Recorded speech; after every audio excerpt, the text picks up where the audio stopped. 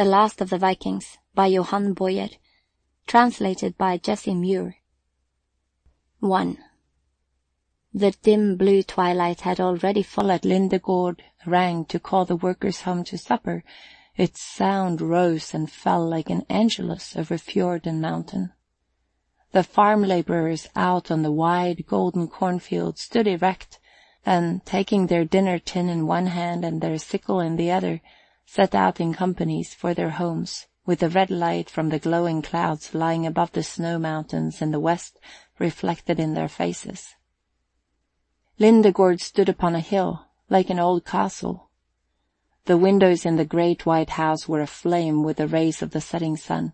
The garden and grounds extended almost to the water, and in the background lay the numerous red-painted farm buildings, constituting almost a little town by themselves. It was as though this large farm had pushed the others away, toward the outskirts of the district, either eastward toward the wooded slopes where the small farms clung to the hillside, or northward to the bare mountains facing the sea. And when the bell at Lindegård rang, the bells from the other farms all over the countryside chimed in. The farm laborers lived in the little fishermen's cottages down by the steel-grey fjord, each with a small piece of land about it. They were pledged to work many weeks of the year on the big farm, and cultivated their own land when they came home in the evening, and even then they had to resort to the sea for their principal means of subsistence. They took part in the herring fisheries in the autumn, and in the winter sailed hundreds of miles in open boats up to Lofoten, perhaps tempted by the hope of gain, but perhaps, too, because on the sea they were free men. This evening a single worker still remained on one of the large barley fields, looking from Lindegård only like a black speck in all the yellow. But it was a woman, Maria Myran, the wife of one of the farm laborers. Cutting the corn on the big farm was a duty, and though Maria had done twice an ordinary day's work, she wanted to finish the last little bit before she went home, but she dreaded having to stand erect, for she was ready to drop with fatigue. The sickle glittered as she cut, and with red swollen hands she drew the damp corn toward the skirt that was long since wet through. There was grace in every movement of the slender figure in the grey dress. The black kerchief on her head kept slipping back, and every time she pulled it forward again with the hand that held the sickle. She had scarcely eaten anything since morning, and now it was not only her back that ached, but her breasts, too, were heavy. On a heap of straw near her lay what looked like a bundle of clothes, but every now and then it moved and talked. Now it had begun to make little whimpering sounds, too, and the reaper said to herself, "He's hungry, but he'll have to wait." The little one had kicked off the clothes his mother had spread over him, and now he stretched a fat little leg into the air and tried to get hold of his toes. There may be a good deal to say about such a proceeding, so he talked all the time, saying do, do, do, and ta, ta, ta, but he was nevertheless very near crying. In the meantime both legs had become uncovered and began to feel cold, so why should he not set up a scream that his mother could not help hearing? But the sickle sang on without ceasing. The baby whimpered a little, and now and then sucked a thumb and looked up into the sky. On one side the clouds were dark and ugly, but farther off they were red and smiling, and above hung the deep blue of the sky, in which tiny lights began to twinkle. He tried to talk to these lights, and said ta-ta and ba-ba, and then he stretched out a fat little hand and tried to seize some of them, but could not reach far enough. Then he tried to sit up in order to get nearer to them, but only sank deeper into the straw, and an ear of corn fell right across his face. The little fat hand managed to grasp the ear and fling it aside, but the entire expression of the baby face was one of rage. It was allowable to be overwhelmed by one's own misfortune, and he gave vent to a wailing scream. But his mother went on reaping. She was dreading having to stand erect when she had finished. The baby grew quiet once more. His eyes widened, but he did not know that the stars up there were reflected in them. A semicircle of gold had risen from behind the dark hills in the east. It was so very, very bright, and once more he stretched out his hands. He forgot that his legs were cold, and stretched them up too. It was as if his whole body were ready to fly up there and play. At last the semicircle seemed to have a face like grandmother's, and when the baby was sure of this, he began to laugh.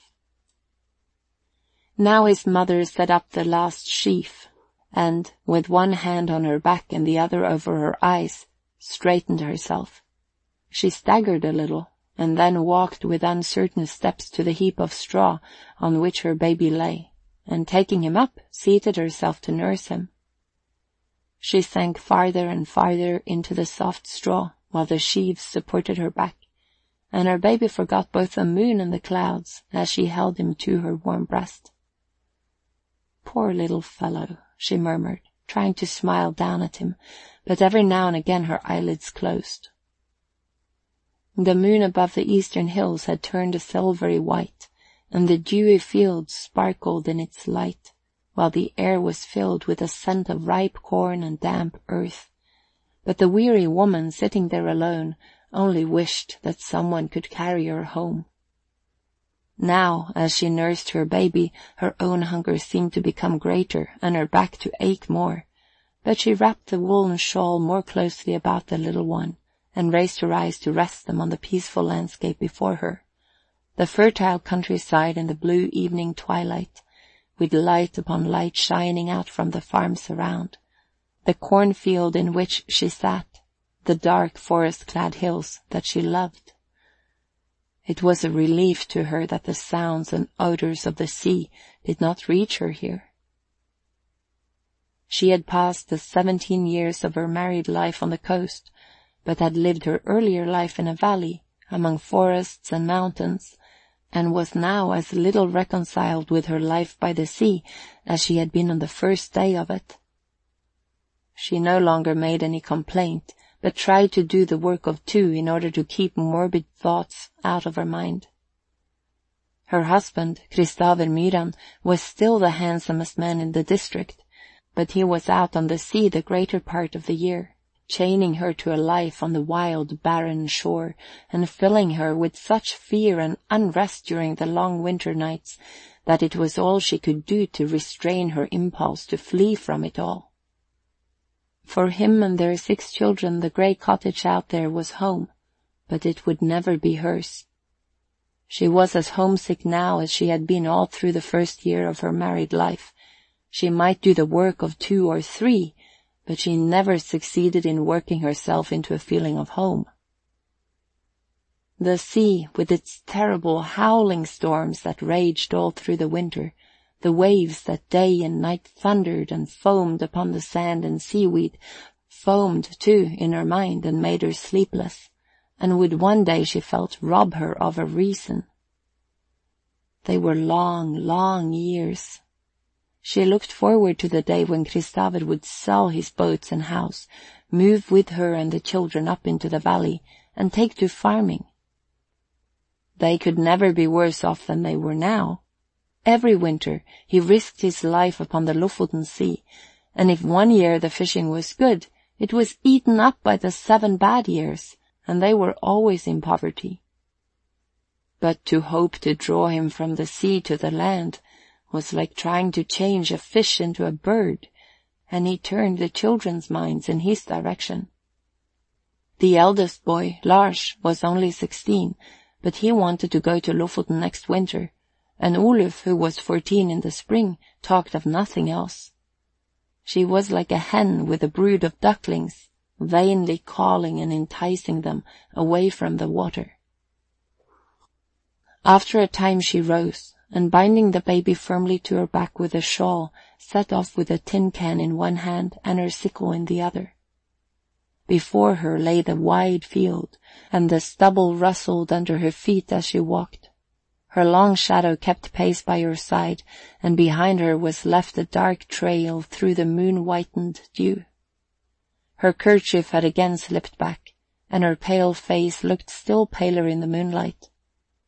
The knowledge that the day's work is done, and the walking over a level cornfield with the baby on one's back, give an easier carriage to a woman, even if she is tired.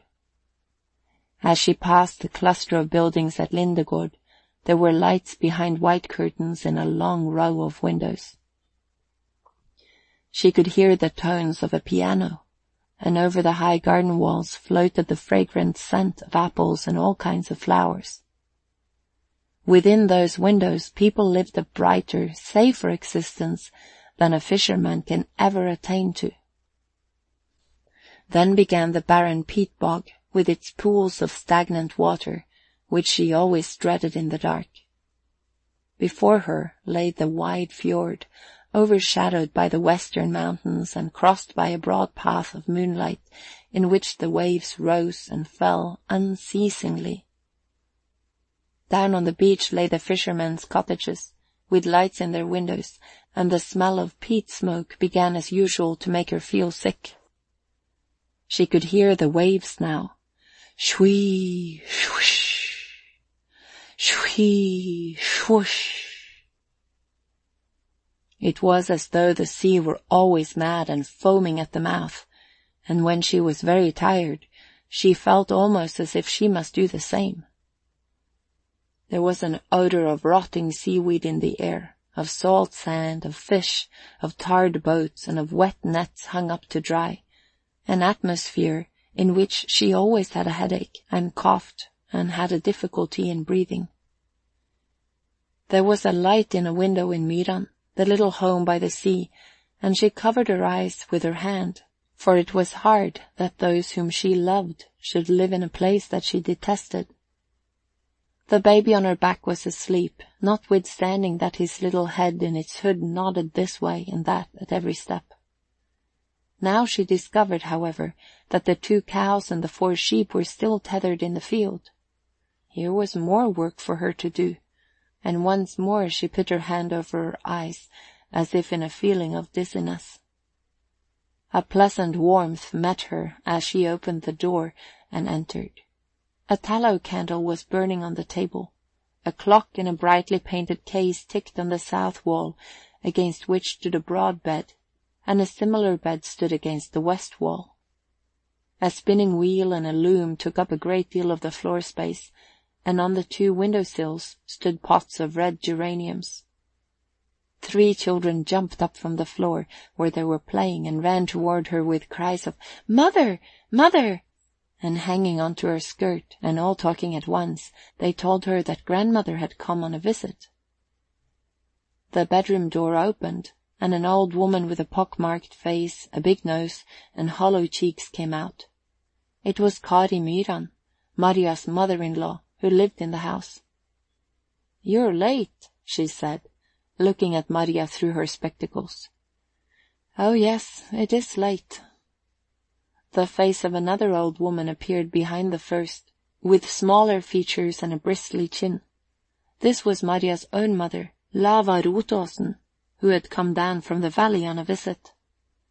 "Good evening," she said, coming forward and shaking hands when Maria had laid the baby in the cradle. "Good evening, mother. So you've come all this way, have you?"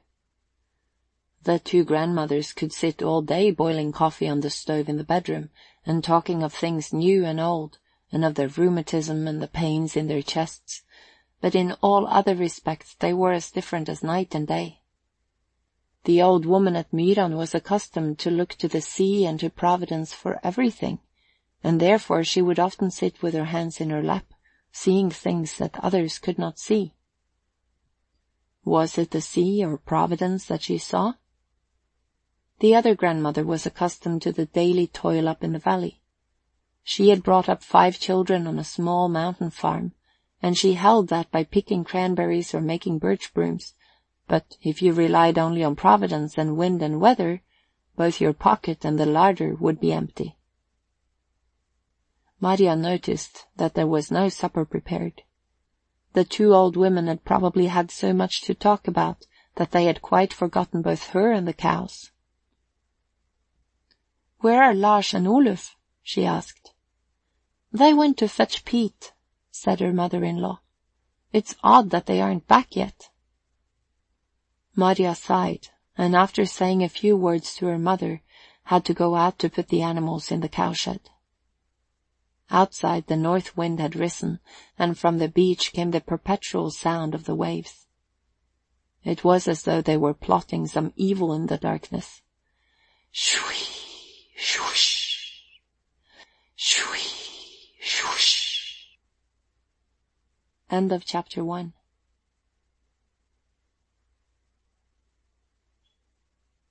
Two. The wheelbarrow appeared first, and then the man who was pushing it before him. He limped so that even the squeaking of the wheel sounded uneven and halting.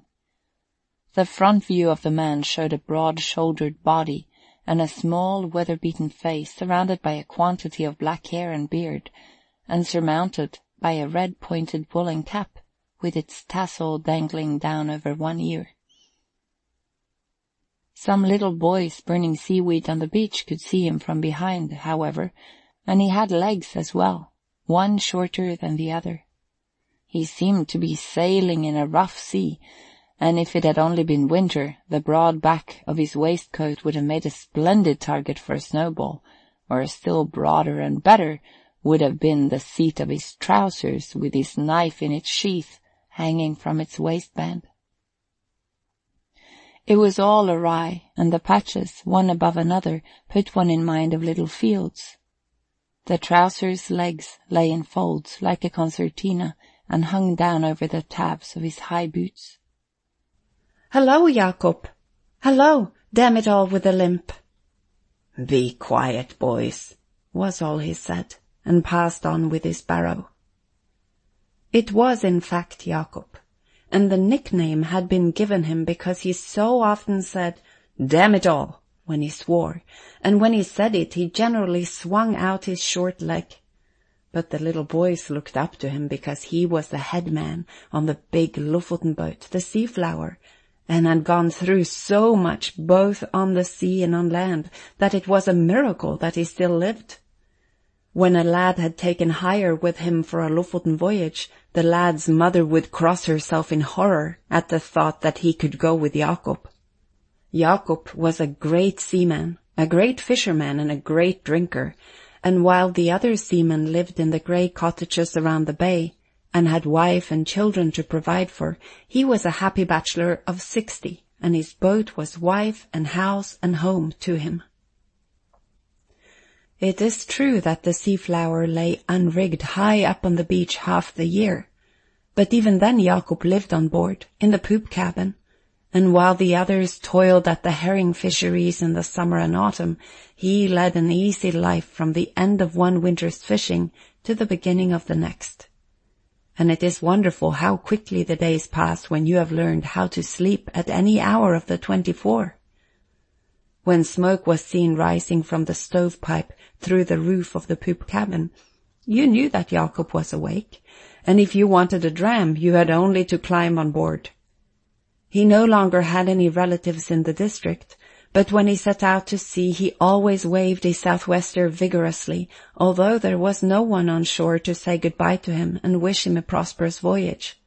And in the spring, he joined the others and sailed the hundreds of miles southward again, although no one among the many standing on the beach was there to welcome him home. But what did that matter? They got on well here, both the Seaflower and Jacob, and today he came limping along in the sunshine with his wheelbarrow and was not even drunk. Over the sunlit surface of the sea, the wind was flinging patches of ruffled blue. All round the bay between the two headlands stood grey boathouses, and out of the back of 2 or 3 of these stuck the pitch-brown forepart of a Lofoten boat, as if to watch for the coming of the season when it would go out and be rigged again. The Seaflower, however, lay alone on the beach, with no boathouse to cover her, as homeless as Jacob himself, her long hull with a white stripe along the sheer strake, and the black stem and stern standing proudly erect. Herring nets hung drying beside the boathouses, for there may be a herring or two to be caught by those who have the mind and the patience to catch them, but Jacob, with his wheelbarrow, held such fishing in contempt. Suddenly the noise of the wheel ceased. Jacob had stopped and was gazing out over the bay. A boat was sailing up past the southern headland. She was certainly no herring boat, nor yet a 10-oared or a 4-oared boat. Neither was she a cargo boat. Why, damn it all, if she wasn't a Lofoten boat! Such an object on the sea at this season of the year was like lightning in a cloudless sky. It was incredible, and yet there she was, and had a 6-oared boat without a sail in tow as well. Jacob put down the wheelbarrow and stood staring, without even noticing that there was someone behind him who was also standing staring. It was Eleseus Hylla, a broad-shouldered, brown-bearded man with prominent cheekbones, and he stared so intently that a row of white teeth became visible from sheer wonderment. "Can you understand that?" he said, burying his hands deep in his trousers pockets.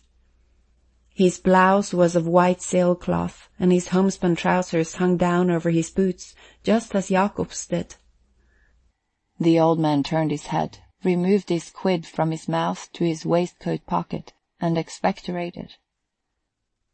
"No," he said. "Can you? It must be a stranger." "Perhaps, but it seems to me that I know the 6-oared boat." The windows in the cottages had become full of faces, and a few people came out in order to get a better view. On the Myran land, 2 fair-haired boys were taking up potatoes. They were Lars and his brother Oluf, and both stood leaning on their forks and gazing. "I'm going down to the water," said Oluf. "You'll stay where you are," said Lars, for he was 16 and the other only 14, and what would the world be like if the younger brother were not to obey the elder? The brothers were very dissimilar in appearance, Lars being bow-legged and round-shouldered, and with a quick temper, while Oluf was big and broad, and had his mother's short upper lip, so that his mouth was always open. "He's coming into our boathouse," cried Oluf, dropping his fork and setting off at a run. The next moment his brother ran past him. "It's father," he shouted. "You'll see, he's bought a Lofoten boat." It was Kristoffer Myran, and this was a great day for him. For many years he had secretly longed for it, and at last it had come, and he stood there, the head man on his own Lofoten boat. It was altogether incredible, but the tiller that he swung backward and forward over his head was his. The hull, rigging, grapnel, and rope, everything on board belonged to him. The sturdy fisherman was still in the prime of his life. His red, close-clipped beard and whiskers surrounded a strong face, and the hair beneath the black southwester was fair and curly. It was not unusual when he walked up the aisle in church for great ladies to put up their eyeglasses in order to have a better look at him. But a fisherman with a wife and 6 children has other things to think about than being handsome. The purchase of the boat had come about in a strange manner. He was fishing the fjords for herring in his 6-oared boat with Cornelis Gomol, and one day went over to an auction, at which he had heard a large boat was to be sold.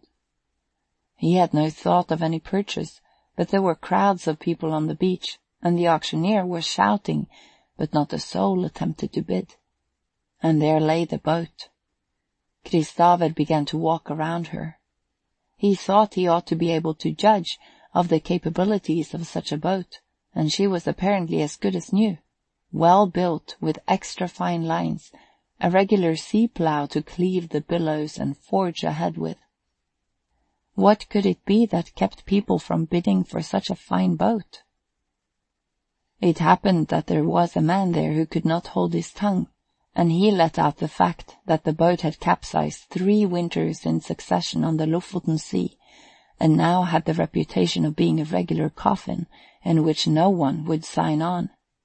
She was, moreover, a slow sailor, and dropped behind the others in the voyages north and south, so that no headman with any self-respect would think of bidding for such a tub. At this Kristaver took courage and bid a mere nothing, and he turned cold for a moment, when the boat was knocked down to him, and he, a poor man, stood there, the sole owner of a Lofoten boat. "Do you want to kill yourself?" said one man with a smile, and everyone in the crowd gazed at him, apparently with the same thought. A headman from a coast district cannot resist the temptation to tease the dwellers in the inland fjord districts who like to think themselves seamen, so he answered that the boat was good enough, but that much depended upon the fellows that were on board her. Whereupon the men began to close in upon him and ask him what he meant by that.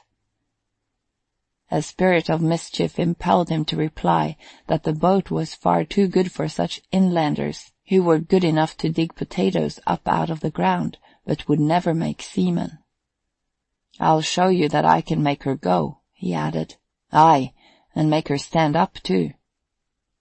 But if he had not taken his departure then, it is probable that blows would have been exchanged. Now he was coming home. He had been a headman for many years, so that was not what made the difference, but he had been only part owner in the boat, and what is the good of a successful fishing season once in a way when the proceeds have to be divided between 6 men? Kristaver had sons who were growing up, and his head was full of plans, and if the day ever came when he could man his own boat from his own household, a single good fishing year might make him a wealthy man. He owed for the boat, that is true, and would have to go still deeper into debt if he alone had to equip 6 men for a winter's fishing. It was foolhardy, but he had taken the plunge, and what was done could not be undone. "Lower away!" he shouted to Cornelis, who was standing forward, and the topsail bellied out, sank together, and glided down, followed by the mainsail. The grapnel clanked over the side, and the big boat swung round to the hawser and lay along the wind. The beach was black with people, and when the 6-oared boat had also been moored and the skiff came shoreward but was still at some distance, it was Lars who shouted, "Who does the Lofoten boat belong to, father?" Kristaver made no answer. His face was all smiles when he stepped ashore, and 2 of his younger children seized each a hand, and he stooped down and talked to them, although everyone all around him was trying to speak to him. Then he went slowly up the beach with the children, nodding affirmatively in all directions. Yes, the boat was his. Jacob alone held aloof and would not condescend to be curious. He looked grim and tried to find out whether the boat was a thing to go to sea with. "We'll be able to race one another now," said Kristaver as he passed him. Down through the field a woman was coming toward him with hesitating steps, carrying a baby on her arm. It was Maria. "Welcome home," she said, with an attempt at a smile, but the eyes in the pale face had a frightened look. Kristaver walked slowly beside her, only asking if everything was going on all right. He thought there was no one like her, and that she had a perfect right to her own thoughts and opinions. 2 boys had already rowed out to the Lofoten boat, and they were Lars and Oluf. Cornelis Godmoen, who had been with Kristaver on this herring-fishing expedition, was a bachelor of 30. He was little and pale, and had it not been for his fair moustache, would have been taken for a mere boy. He was now walking up from the shore into the mountains, singing as he went, swaying from side to side, and carrying his chest on his shoulder. His home was on a little mountain farm, where there lived only his half-blind father of 70, and a little sister, who was not yet confirmed. If only he had been able to cultivate the land at home, he might have made a large farm of it, but that needed a little money, and if he did not earn that on the sea, he would like to know where it was to come from. He was unsuccessful, however, year after year, so there was nothing but toil when he was away, and poverty at home. but still Cornelis sang. The priest never failed to put him down as father in every case of doubtful paternity in the parish, and, though it might be amusing for the priest, it became by degrees a heavy tax on Cornelis. But still he was as happy as a king, and was always singing the gayest of songs. There was much talk in the cottage at Myran all that evening, first about the boat and father, and then about father and the boat. Even the little 10-year-old Torsten had been on board, and he determined that his own little boat, which was as large as a wooden shoe, should be called the Seal, after the big boat. Lars had extracted from his father the promise that next winter he should at last be allowed to go with him, and this caused him to assume a still more authoritative manner toward Oluf, for now he was almost a Lofoten fisherman.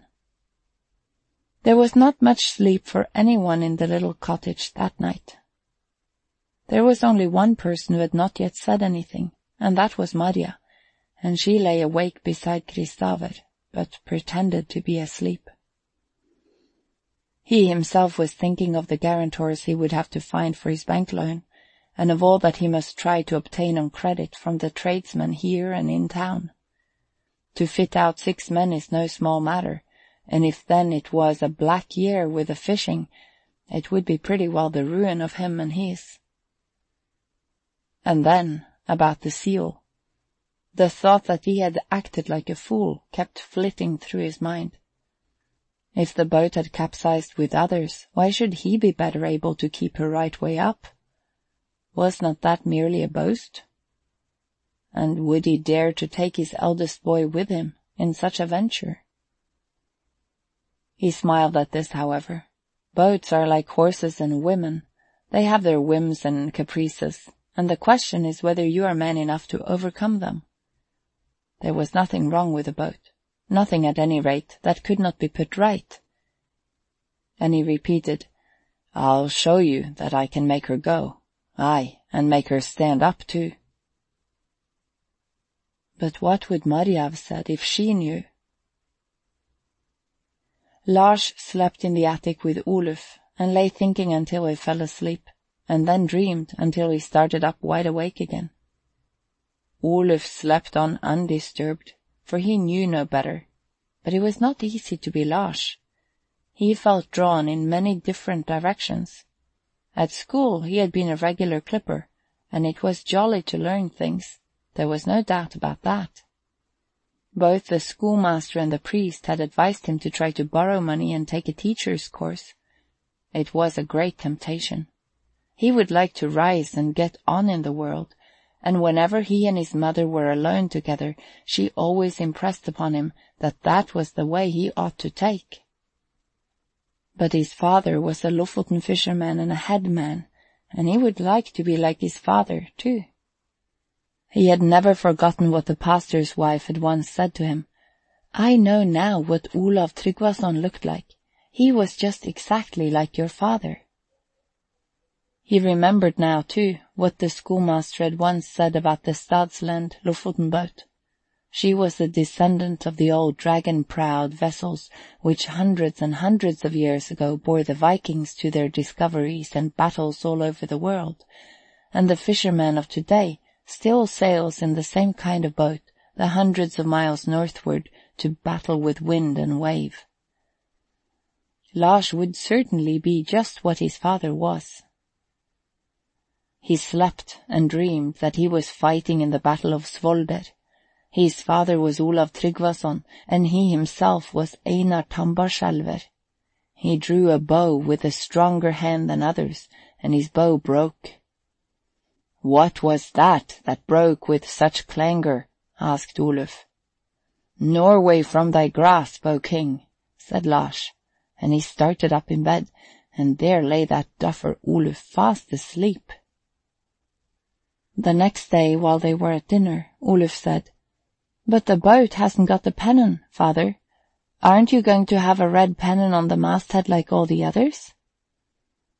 His father replied that he had thought of speaking to Karin seamstress about it. Maria looked up at him. "Oh, you might entrust that little piece of work to me," she said. her face brightening. "Well, there's no one who could do it better," he said. Maria had a piece of red material that was just large enough to make a petticoat for herself, and the same day she took it out and cut off a piece about a foot wide and a good 2 feet in length for the pennon, and then hunted up some bright blue woolen yarn and set to work to embroider a K and an M upon the red ground. She worked away with a happy face because they were his initials, but at the same time she felt inclined to cry. One day she dressed herself in her best, and telling the children to be good, set off up the road with a rope in her hand. She was going up to her brother's in the valley to fetch home a cow that had been up there on the mountain pastures all the summer. Her mother had given her the cow as a calf, and every spring since she had taken it up there for the summer, and every autumn brought it down again. It was a strange expedition both for the cow and for her. When they set out from the little farm by the sea, Russia would turn her handsome white head over her shoulder to look back at the houses, and lo! She had stood in the cowshed there all the winter, and it was her home. Maria thought of the children, so it was not easy for her to leave it either. When they had come farther in toward the valley, however, Russia began to scent the mountain air that she knew from the long, bright days on the Seter pastures, and her step grew lighter. She whimpered and quickened her pace. Maria, too, forgot the children and the cottage by the sea and walked more easily, for she was on her way home to the only place in the world where she was happy. On this occasion her mind was full of all the bustle down by the sea, but when she had passed Lindegård, and the valley lay before her in the hot autumn sunshine, with its farms and woods, where bright patches of scarlet leafage stood out here and there from the deep green of the fir-clad hills, she breathed more freely, and her step grew lighter. Farther on, the valley began to close in and become more sheltered. The river gleamed far below, and the hills came nearer, as if to welcome her, and she sat down on a stone and wiped the tears from her eyes. By evening she had reached the little farm where her mother lived as a pensioner of her brother. The small sun-browned buildings were surrounded with green and yellow fields, the whole forming a picture in its setting of green forest. Maria could hardly imagine anything more beautiful.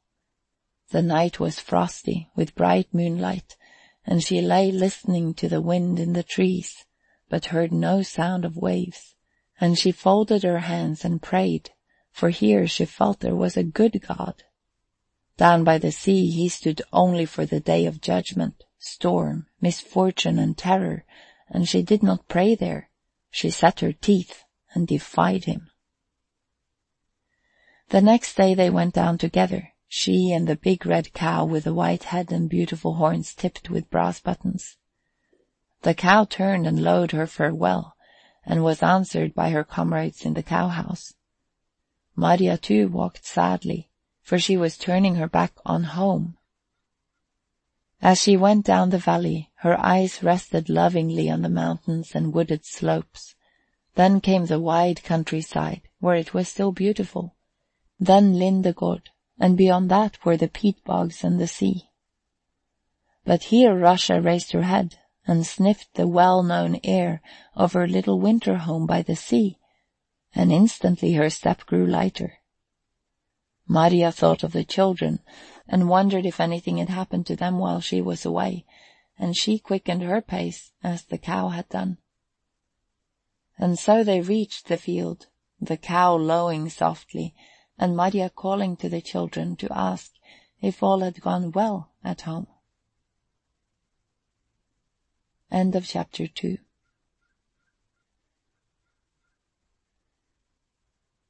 (3) If Kristaver had to go the round of the countryside and beg people to become guarantors for a bank loan, he would have to make a special occasion of it. He had shrunk from it and put it off as long as possible, but one day a letter came from the bailiff of the inland parish to say that if he did not pay for the boat at once, he would send men to fetch it away again. One cold, windy November day he set out on his errand. He would not go to Brant at Lindegård, or to any of the well-to-do farmers in the farming district. He would have to keep to the cottagers out on the shore, for the poor are the readiest to give help to one another. Many a night when he lay awake he had gone over his comrades in his mind, and now he weighed and considered them in a manner he had not done before. One was a good-for-nothing, to whom he would be under no obligation. Another a miser. A third a sanctimonious fellow, who would manage to get rid of him with a flood of pious phrases. But here and there among them a face would appear before his mind's eye that ordinarily was all smiles and gaiety, but which nevertheless held his attention, for perhaps, after all, its owner might be more obliging than most. There was a little red house with a grey cowshed beside it, out by the wood below Lindegård, where his sister lived with her husband, Eleseus Hylla.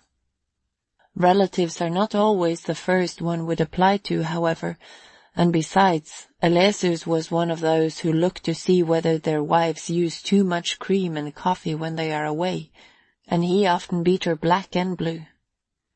And yet no one could be angry with him long, for among his comrades he was a capable man both on land and sea. He was chopping wood in the shed when Kristaver came, and they went at once indoors. Berit appeared from the kitchen, and on this occasion was neither black nor blue, and she even ventured to bring the kettle in and put it on the stove, although her husband sat looking on. There were plants on the window-sills behind the little white curtains, and there was a spicy smell from the juniper with which the floor was strewn. Kristaver sat down by the door and lighted his pipe. He told story after story, and laughed heartily, finding it all the time becoming more and more difficult to say what he had come for.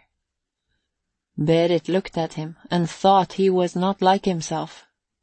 Her cheeks were hollow, but red, and her beautiful golden hair was twisted into a large knot at the back of her neck. She had married Eleseus only because she had had a child by another man. "Is it true after all what people say?" she asked as she spread a cloth on the table. "Say, have people anything special to talk about just now?" he asked. "Yes," she replied, "that you've inherited such a lot of money from America." "I? From America?" "Yes, and that it's with that money that you've bought your boat." Ah, was that how matters stood? And Eleseus sat staring at him, his large eyes standing almost out of his head with curiosity, and his white teeth gleaming beneath his brown moustache. It was so funny, so irresistibly funny, that in a spirit of mischief Kristaver did not contradict the story. "Ah, yes," he said, "it's strange how things sometimes happen." More than this, however, he would not say at present. As they sat drinking coffee, Eleseus suggested that he should go with him to Lofoten in the winter, and Kristaver answered that was just what he had come about, and he should certainly go with him. Eleseus did not stop here, however. He said he had been thinking of having nets of his own, so as to have a whole share in the fishing, but he needed a guarantor. Did he? Well, Kristaver was quite willing to back a bill for him, of course. When he left the house, he burst into a laugh. "I'm a fool, and a fool I always shall be," he said to himself. "It wasn't exactly to have fun that I came out today." Inside the cottage, Eleseus was walking up and down excitedly. "Now you can see," he said to his wife. "Wasn't I right? He has inherited money. Isn't it wonderful how things go for some people? Perhaps it's some thousands.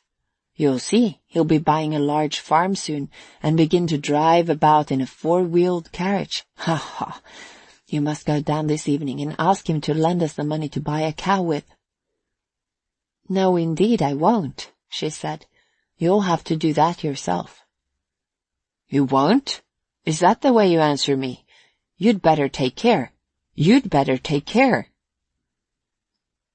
Kristaver trudged on in the cold north wind, going in to one after another of his acquaintances, but always meeting with a refusal. Andreas Ekra was a well-to-do man, headman on the Stormbird, and had shared a hut with Kristaver for many years, but he said no. People seemed to think that it didn't do to be too open-handed when you hadn't a penny to do it with. Kristaver's knees seemed to grow weaker as he went from house to house, leaving each with a fresh refusal. He held his hat on with one hand and swung the other vigorously. He had the whole day for the business, and would have to put up with a few more refusals. A man was coming toward him in a white blouse and a southwester, his left hand deep in his trouser pocket.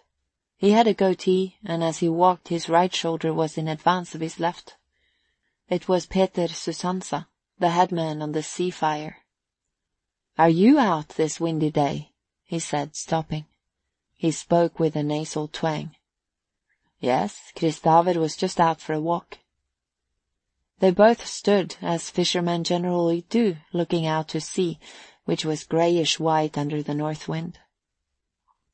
Peter Susansa had the reputation of lying as readily as a horse trots.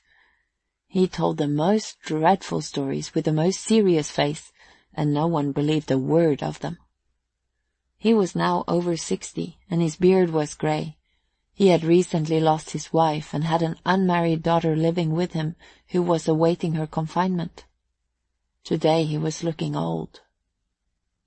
As they stood there, Kristaver, despite everything, forced himself to ask his assistance in the matter of the bank loan. And after all it was Peter, who had had so much trouble lately, who now said that he thought it might be managed. When they parted, Kristaver walked with a lighter step, but he still had to have another name. He met with several refusals afterward, but they were easier to bear now. As twilight fell he drew near to 2 little red houses up by the peat bogs. They belonged to Henry Rabben, a man of a rather different type from the others in the neighborhood. No one could explain why it was that everyone looked up to him. He was a fisherman and a farm laborer like the others, had no more learning than they, and was in possession of no great wealth. But however much noise might be going on in a room when he entered it, it instantly became quiet, and everyone in it was ready to make room for him. He was of medium height and broad-shouldered. On weekdays he went about in patched clothes like his neighbors, but his dark brown beard was always carefully combed, and his yellow moustache separated from it and brushed out to each side. He had a large nose and large eyes. He spoke little, but smiled when he did speak, and the more he smiled, the more serious was the expression of his eyes. When he was out fishing, he would occasionally snuff up a bailerful of seawater, because he said it was wholesome. He cultivated his little patch of land better than anyone else, and was the only man in the neighborhood that had a garden in front of his house, with bushes and flowers in it. When Kristaver came, Henry was winnowing corn in the barn. "You've come just when I was in need of you," he said with a smile, as he brushed the corn dust out of his beard. "For I suppose you'll need a half-share man this winter, won't you?" Kristaver recollected now that Henry was one of a boat's company that had been run down by a steamer the winter before in the middle of the night, and had lost both nets and boat. It was sad to think that this capable man would now have to go out as a common half-share man. "That was just what he had come about," said Kristaver once more. Would it do to ask Henry to be a guarantor after all his losses? Kristaver was tired, and did not feel equal to going to any more acquaintances now, and when he made his request, the tears were not far from his eyes. Henry considered, and pulled his moustaches only for a moment, and then his answer was, "Yes." "He shan't be the loser by that," said Kristaver to himself, when at last he turned homeward with the knowledge that his boat was saved. End of chapter 3. .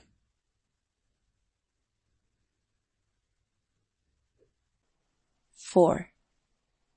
The snowflakes were already beginning to float down over Blue Hill in the north, and the days were dark and gloomy. The roads leading to the village shop resounded with the tramp of iron heels, as the fishermen flocked to it like birds of passage assembling in preparation for their long journey. They all looked more or less alike, in their white canvas blouse, black felt hat with a brim as wide as an umbrella, and grey homespun trousers that below hung down over the tops of their boots. Some, however, wore red woolen caps with a tassel that dangled over one ear. They went first to the shop on the nearer side of the bridge, which they filled, packed closely, shoulder to shoulder, while the humpbacked shopman behind the counter darted about hither and thither in the lamplight, taking things down from shelves and wrapping them up in wrong order. Occasionally he received money in exchange, which he threw into the till, but most of the purchases had to be entered in a long book to which a pencil was attached by a piece of string. Those customers whose purchases, as entered in the books, were of 1 and 2 years' standing, preferred to keep in the background and make remarks about the weather, but they were obliged to come forward in the end. They all wanted credit for sacks of flour, tobacco, rye cake packed in brand new casks, kegs of treacle, barrels of coffee, leather, and paraffin. They were almost all in debt from the year before, but they were all expecting that this time the Lofoten fisheries would both free them from debt and make them wealthy, for this year would surely be a good year. The humpbacked man behind the counter looked at them one after another. If they did not get what they wanted from him, they would go to his rival on the other side of the bridge, and if they got it there, they would go there first, when they had something to pay with. The village shops, however, did not keep everything the fishermen wanted, so most of them sailed up the fjord through the falling snow to the town. On the wharves all around the harbour there were little shops where everything necessary for a fisherman's outfit could be obtained: oilskins, rope, twine for nets, hooks, etc., down to writing paper for Lofoten letters. Heavy sea boots, wet with mud and snow, stamped in here, and the fog from outside floated in through the door, to which a bell was attached. Behind the counter, with his back to a wall on which there was a great display of rope and twine, stood a sturdy man, dressed in homespun and high boots, his face, beard, and clothes all bearing traces of flour, tar, and treacle. This was Utnes, and he had once been a fisherman himself. Kristaver and Peter Susansa met here when the shop was full of men from both inland and coast districts, all wanting their Lofoten outfit on credit. "Very well," Utnes was saying to a little red-bearded man, "but this must really be the last time." The gas over the counter was lighted, and the bell on the door kept on ringing, and many had been standing for hours without having stated their errand. At last Utnes's eye fell on Peter Susansa, who was standing there with one hand in his pocket and his shoulder thrust forward. "What do you want?" "Well, I should like the whole shop," said Peter with his nasal twang, his face quite serious. Utnes could not help smiling, for Peter Susansa owed for several years, but it was cheering to the others standing round to find that someone was able to make the great man behind the counter drop his shop expression. Peter said he would have liked everything that was to be had there, and would have paid cash down, but unfortunately he had forgotten to bring any change, so he would have to be content with rather less. And he thereupon gave a list of all the things he must have. It was not easy to say no to a man who made the whole shop full of people laugh. Again the bell rang as the door opened to admit Jacob. He had been taken up the evening before for being drunk, and had spent the night at the police station, but now he was out again, and had come to do business. There was certainly no false modesty about him. He pushed noisily into the counter, and began to express his horror at all the poisonous, ill-natured things people can say. What's up now? Asked Utnes. Why, there are those rascally fellows going about and saying that things are so much better at Larsen's down on the quay. I gave them a thrashing yesterday, and got a night's free lodging for it, but now, damn it all, you'll have to let me have some rope and twine for taking your part.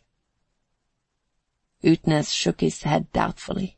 He knew Jacob was lying, but even that was better than when men leaned over the counter and quoted scripture when they wanted credit. But Kristaver wanted to buy a good deal, and Utnes opened his eyes wide. Kristaver wanted things for 5 men. Yes, it is easy enough for you when you can afford to buy a Lofoten boat, said Peter Susansa, and this Utnes heard, as it was probably intended he should. He took it in. Kristaver looked like a man who would pay his way. When their purchases were made, the men sailed back down the fjord through the falling snow. There would be plenty to do now before Christmas.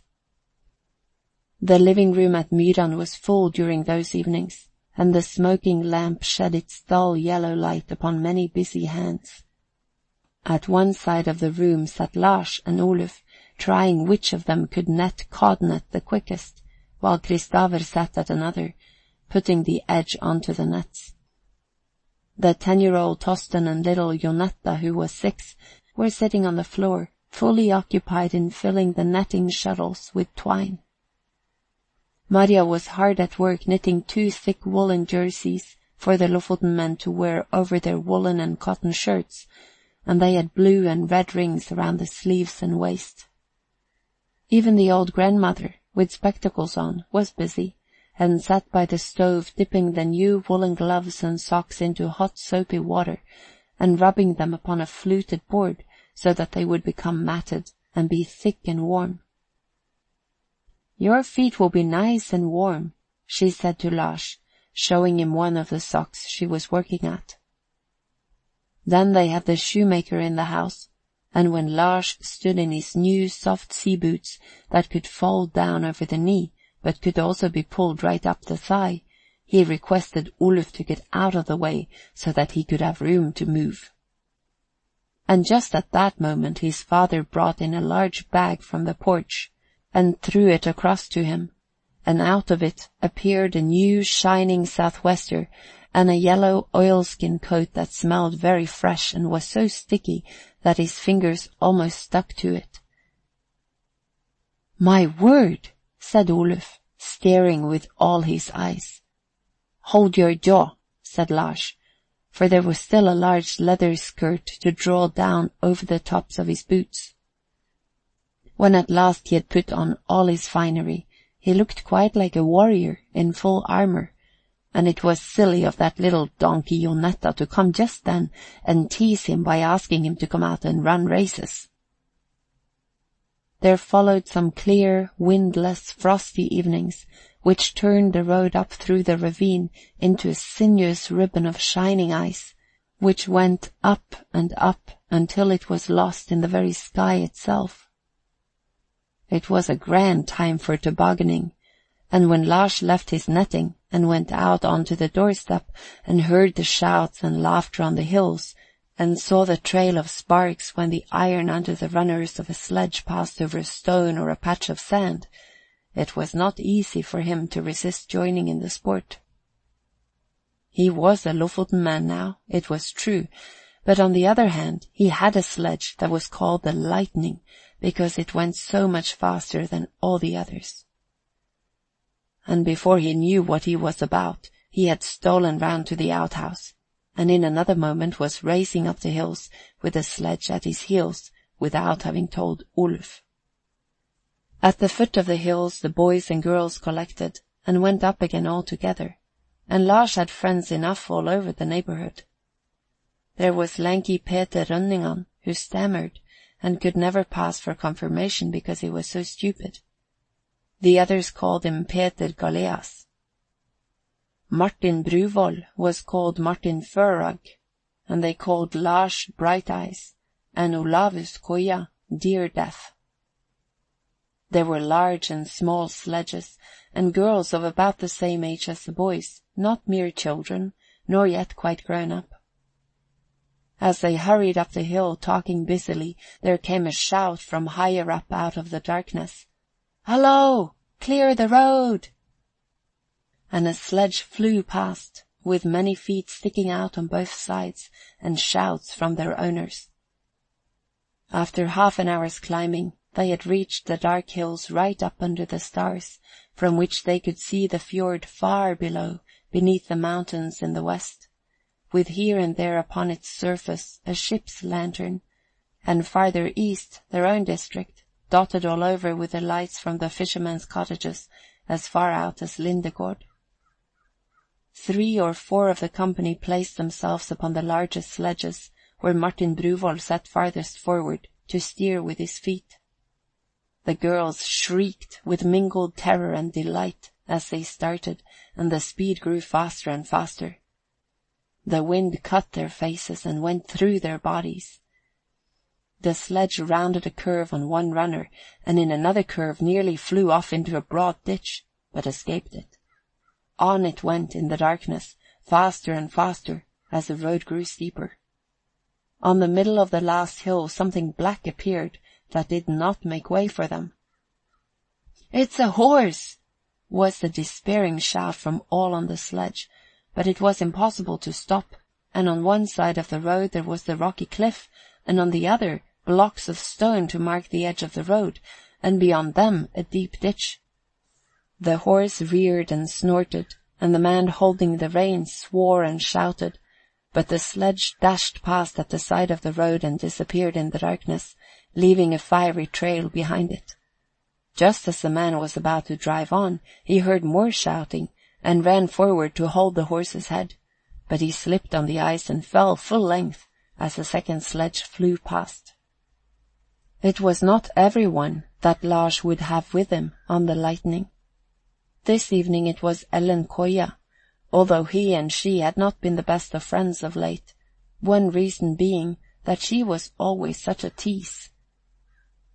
Other people teased them both, however, declaring that they had been married some years before and were man and wife. The wedding had taken place in the barn at Koya one Sunday in the summer, when the children had assembled to play. One suggested that they should play at entertaining guests, another that Ellen and Lars should be bride and bridegroom.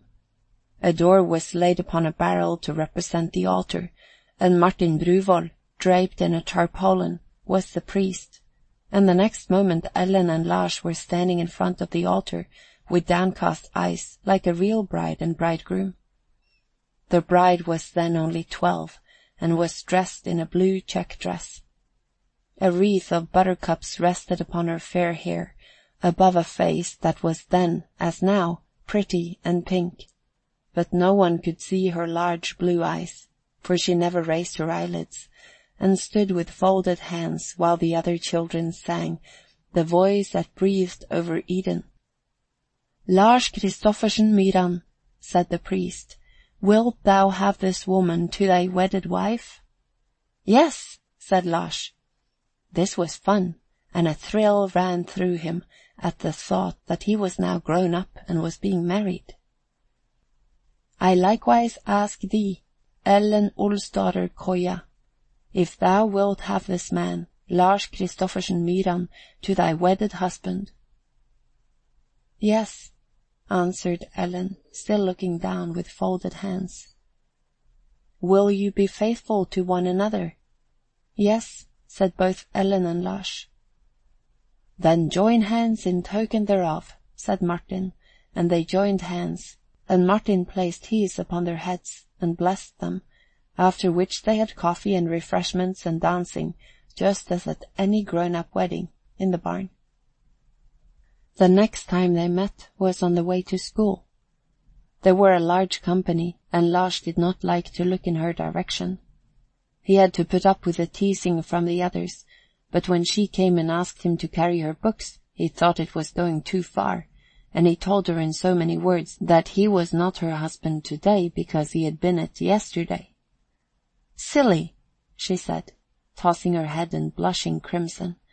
and thereupon he was informed that if she ever took a husband, it would not be a cad like him. A quarrel ensued, to the great amusement of the others. "Poor things," they said, "have matters already gone so far, and only yesterday they were standing at the altar." But from that day they preferred to ignore each other when they met. This evening they had happened to walk up side by side, and the distance between them and the others gradually increased. "You're angry with me," she said. "It is you who are angry," he returned. She laughed at this, and then he laughed too, and after that there was not much more to be said about the quarrel. "And to think that you're a man already and are going to Lofoten," she said. "And you've been so ill," he said. "Was it inflammation of the lungs? Do you think it's wrong of you to be out this evening?" His thought for her touched her, and she took hold of the sledge rope to help him pull, and it was strange how near their hands felt to one another, even though they had on woolen gloves. "You'll be writing Lofoten letters to all your sweethearts this winter, I suppose," she said. But Lars assured her that he was not even going to take pen and ink with him. "Oh, I like that. You are a storyteller. But I suppose it wouldn't do to write to a girl who isn't confirmed." "No, I should be taken up and put in prison for that." "Hold my glove, will you, while I tie my garter?" she said. They were now far in advance of the others and quite alone, and at the very top of the hills he took her glove and rubbed her cheeks with it, because he declared she was cold. Around them were the dark hills, and above them the stars. They seated themselves upon the sledge, and he was quite equal to steering with his feet, although she was sitting on his knees, leaning back so that he had to support her with his arm as they flew along.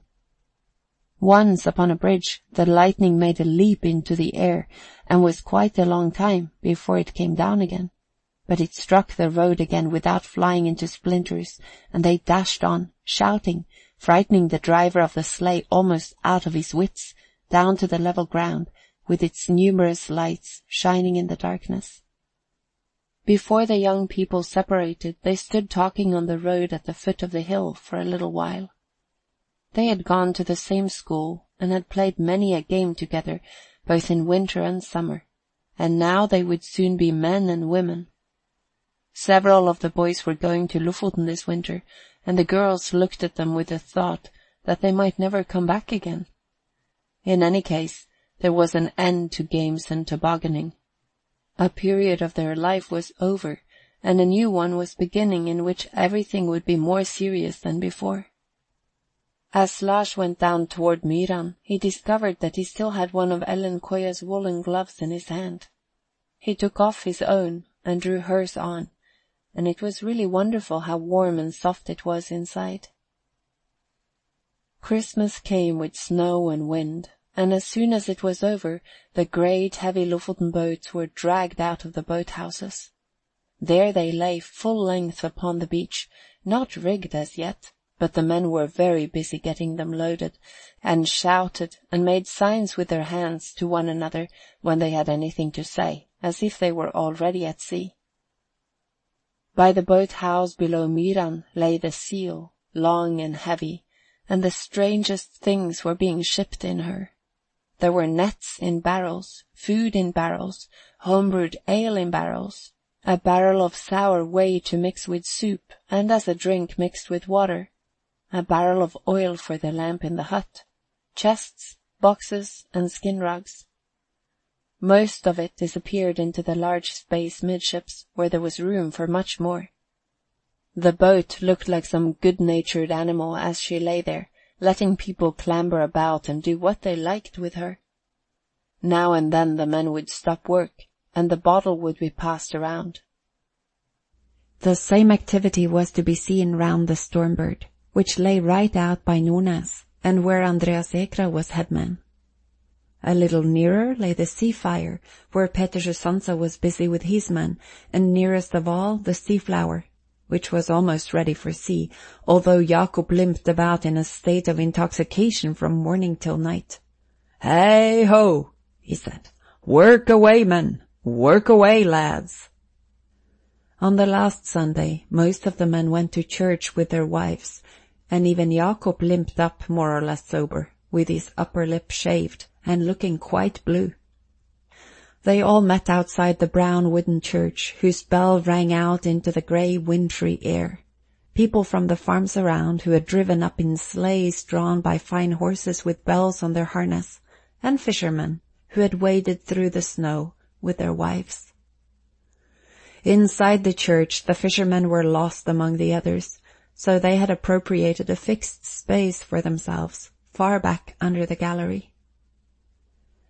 During the singing of the hymn, many a wife from the shore district raised her eyes from her hymn book to look across at her husband sitting on the other side of the aisle, and the hymn became a little prayer for his return from the long voyage northward.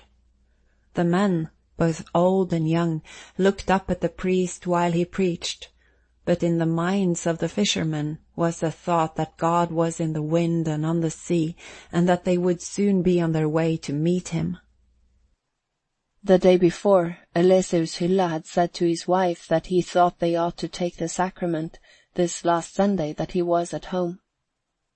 Eleseus was not a religious man, but he had spells of being exceedingly good to his wife and children, and if a misfortune happened to anyone in the district, it would bring tears to the eyes of at any rate one person, and that was Eleseus. On this occasion, however, as ill luck would have it, he flew into a rage with Berit again, and before he knew what he was about, he had flung her against the wall and given her several blows, after which he had hurried into his clothes and gone to church, forbidding her to accompany him. When the sacrament was about to be administered, however, he was seized with such remorse that he left the church. As he walked slowly homeward before the others, he recollected how the priest had said that one day we should all have to stand face to face with God, and he felt himself to be so great a sinner that he did not know what to do. The following evening the beach was full of people, for now the boats were to be launched.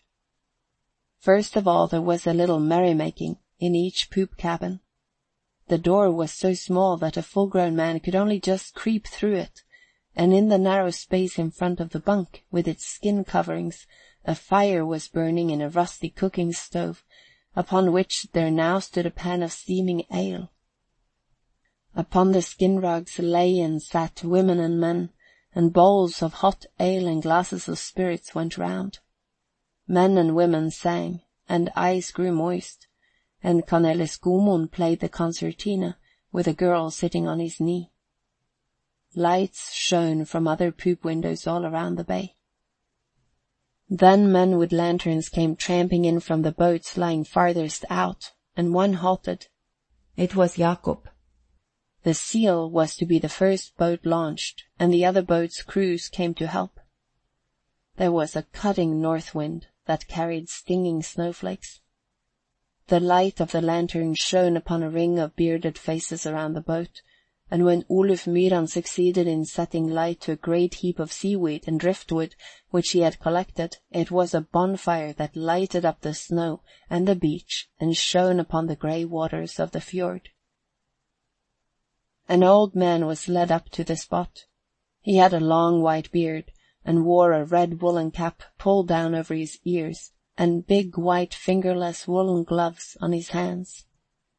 It was Peter Headman, and this was his great day, for he was still able to sing the boats into the sea.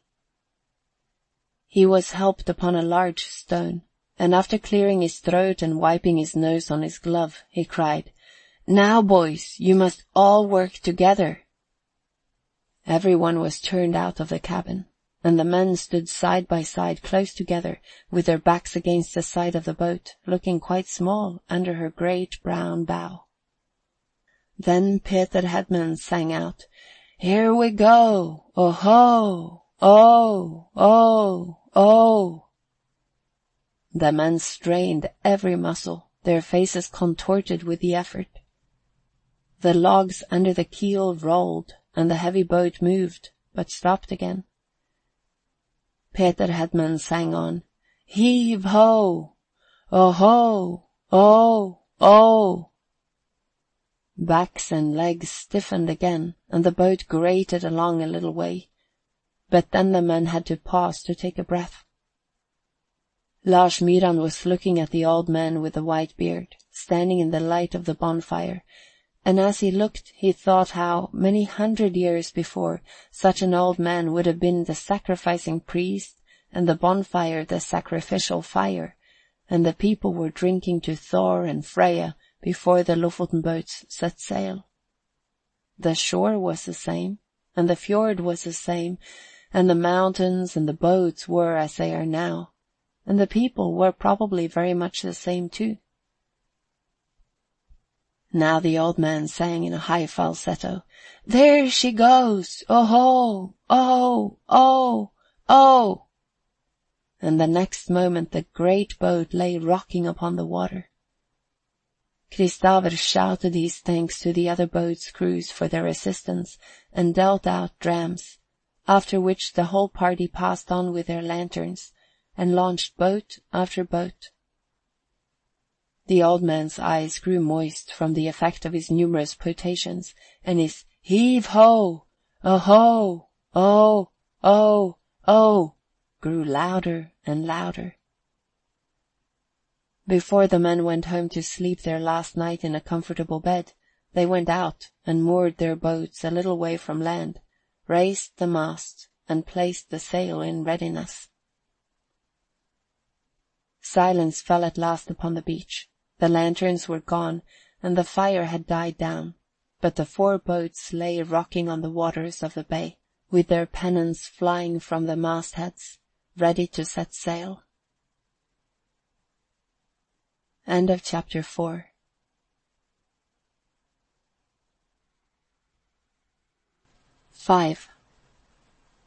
Cornelis Gomund was less fortunate than the others, for he could not possibly get up to the little mountain farm and back again in time, so he wandered about alone where everyone else was asleep and the lights were out.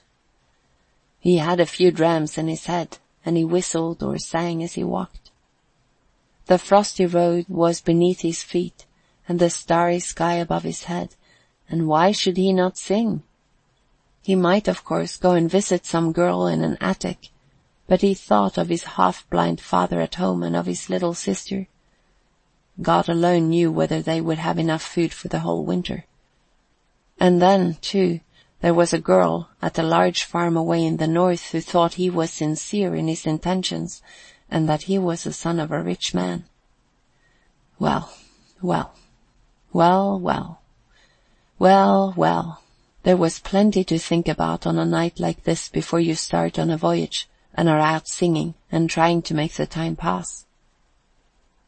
At Myran, where Kristaver and Maria slept in the bed against the south wall, Kristaver woke in the middle of the night, and a little while after he said softly, "Are you crying, Maria?" "Oh, no." "You mustn't be so unhappy about it." He was just dropping asleep again when he felt her arms about his neck. "It'll be so sad for me when you're gone." "Oh, well, but you're so clever. You'll get on all right." "And you're taking them with you. Now it's Lars, and next it'll be Oluf, one after the other. You're taking them away. You're taking them away." What could Kristaver say to this? They disagreed on this point, but in all else Maria was the best of wives and toiled from morning till night, only sometimes with a look of fear in her eyes. Her arms were around his neck now, and she did not quite agree with him again, but it would all come right, for Maria was the best of wives. Toward morning heavy steps were heard going down to the beach, and the lanterns appeared again, for now the men were off. It was much earlier than people generally rose, but the wives had wrapped themselves up well in woolen shawls and went down with their husbands.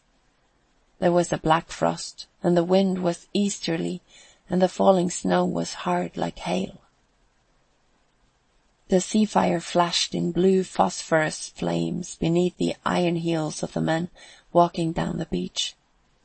The little boats rowed out, and "Goodbye" and "A prosperous voyage" were said over and over again. But at the last moment a headman would recollect something for which he must row ashore. Maria was standing with the other wives upon the beach. Beritilla was there too, for it was too dark for anyone to see the bruises on her face.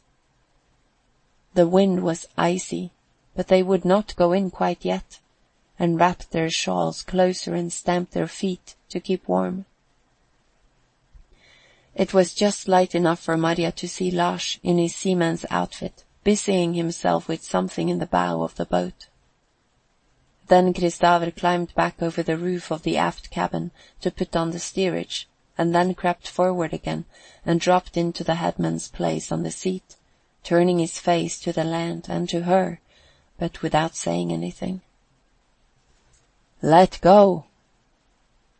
There was a sound of wet rope against an iron ring as the grapnel was hauled in. A block screeched, and the broad, heavy square sail was hoisted up the mast, and, filling with wind, was fastened obliquely across the boat, and the seal moved and began to glide slowly out into the bay. "Goodbye, Kristaver! Goodbye, Lars! And goodbye!" cried many wives on the beach as they took off the kerchiefs that covered their heads and waved them in farewell. Kristaver was now a headman who swung the tiller above his head and looked after everything on board, but he nevertheless waved his southwester vigorously and shouted, "Goodbye!" A gust of wind flung dark streaks across the bay. The seal heeled over, and the water foamed at her bow and in her wake, and the red pennon fluttered at the masthead. Maria looked at it, and her face brightened. She had made it out of the material that was to have been a petticoat for herself, and she had embroidered Kristaver's initials upon it with blue thread. Those who stood on the shore began to turn along the beach, as if trying to keep up with the boats, and the last thing that Maria saw as the seal disappeared in the frosty haze was a southwester waved from the stern as the topsail was hoisted. End of chapter 5.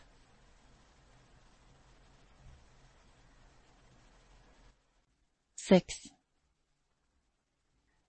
So they sailed away. The familiar shore on which their cottages stood disappeared, and in the fresh land wind the boats cut easily through the choppy sea that foamed about their bows. Far up the fjord could be seen other square sails and topsails coming out from the inland districts, and outside new Lofoten boats emerged from bays and inlets and turned out toward the open sea. They were setting out on the familiar voyage northward, those hundreds of miles in wind and cold and blinding snow, the same voyage that their forefathers had made through long past ages. On board the Seal, Eleseus Hylla and Henry Rabben were in the stern with the headman, the one to mind the sheet, and the other the bailer in stormy weather, and Cornelis Gomund stood forward by the tack, for he had his wits about him in the case of need, and, moreover, was unequalled as a lookout in the dark. The wind howled and whistled as they sped along. There was a sixth man in the forward part of the boat with Lars, and this was the first time he had set foot in a Lofoten boat. He was a pale fellow with a tuft of rusty red beard beneath his chin and gold earrings in his ears, and his name was Arnt Åsson. He was from up the valley and had married and moved down to the shore, and now he was going to take to the sea and go out as a Lofoten man. "Well," people said to him, "if you're going with Kristaver, you'll find life a little different from what you're accustomed to." There was a helpless look about him as he now stood in his big sea clothes without an idea as to what he had to do on board a boat. "What do you call that?" he asked Lars, pointing to a line running from one edge of the sail through a block in the bow and back again to the other edge. That's the bowline, replied Lars. And that? It was the line from both ends of the yard that the men in the after part held. That's the brace, said Lars, feeling no little pride in being able to teach a man who was much older than he. And that, said Arndt, pointing now to a triple rope in the middle of the lower edge of the sail, which was made fast to the mast. That's the priar. Footnote. The rigging of these boats, as also the type of the boats themselves, is similar to that used in the time of the Vikings. End of footnote. Arndt pressed his lips together. He already knew more than he had known before, and he must consider it seriously and thoroughly. The other men stood with legs apart, chewing tobacco and enjoying life. The boat rocked beneath them, and the wind sang in the rigging. They were out of the reach of tradesmen and banks. They were on the sea once more. They were free men. As yet, however, while they were in the fjord, the big Lofoten boat seemed too large. It would be different when the land fell away on both sides, and waves from the ocean itself dashed against her. She would wake up then, as it were, and heel over with the weight of the bulging sail. She pitched slowly up and down, and a wave beat against the bow and sent a shower of water into the forepart of the boat. Both hull and rigging trembled, but the seal went on her way. The men looked at one another, wiped the water from their beards, and laughed. This was real sailing, and they felt a thrill of delight, so what was more natural than that they should look at one another and laugh? "Do you think there is going to be a storm?" asked Arndt, turning to Cornelis with a face that had become still paler. Cornelis kept a serious countenance when he answered, "Well, it does look rather bad." "Can't you ask Kristofer to put in to land?" "You'd better ask him yourself," said Cornelis with the same serious expression. The blue light of a winter day was over land and sea.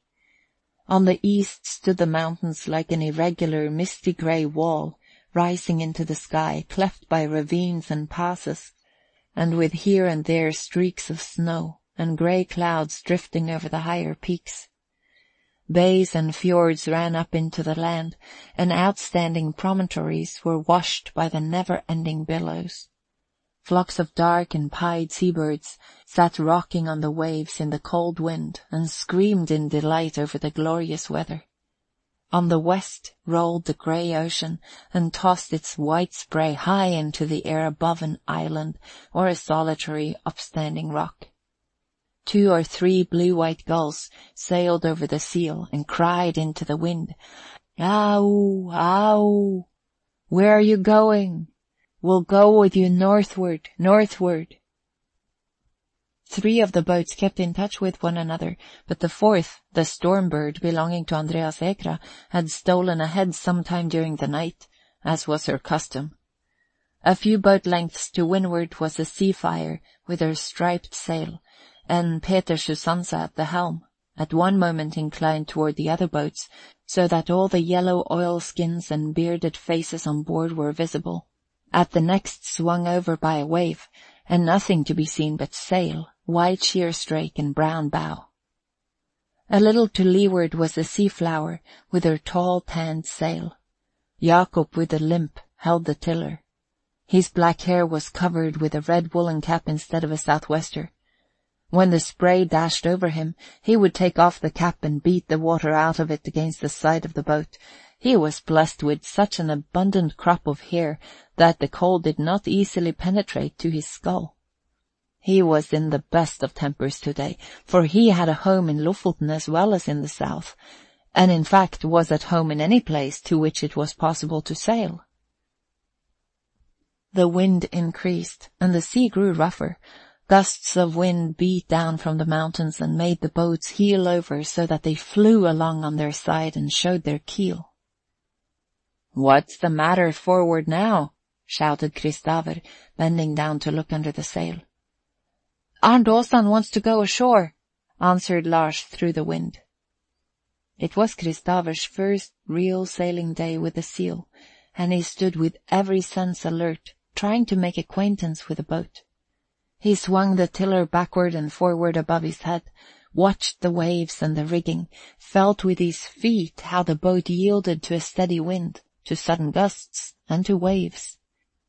He felt there was something wrong. The boat did not go well, and there was not the right accord between the rigging and the boat. Women and horses have their caprices, and so has a boat, and he meant to tame her. The seal was quick to answer the helm, and with every wave and gust of wind he knew more about the boat than before.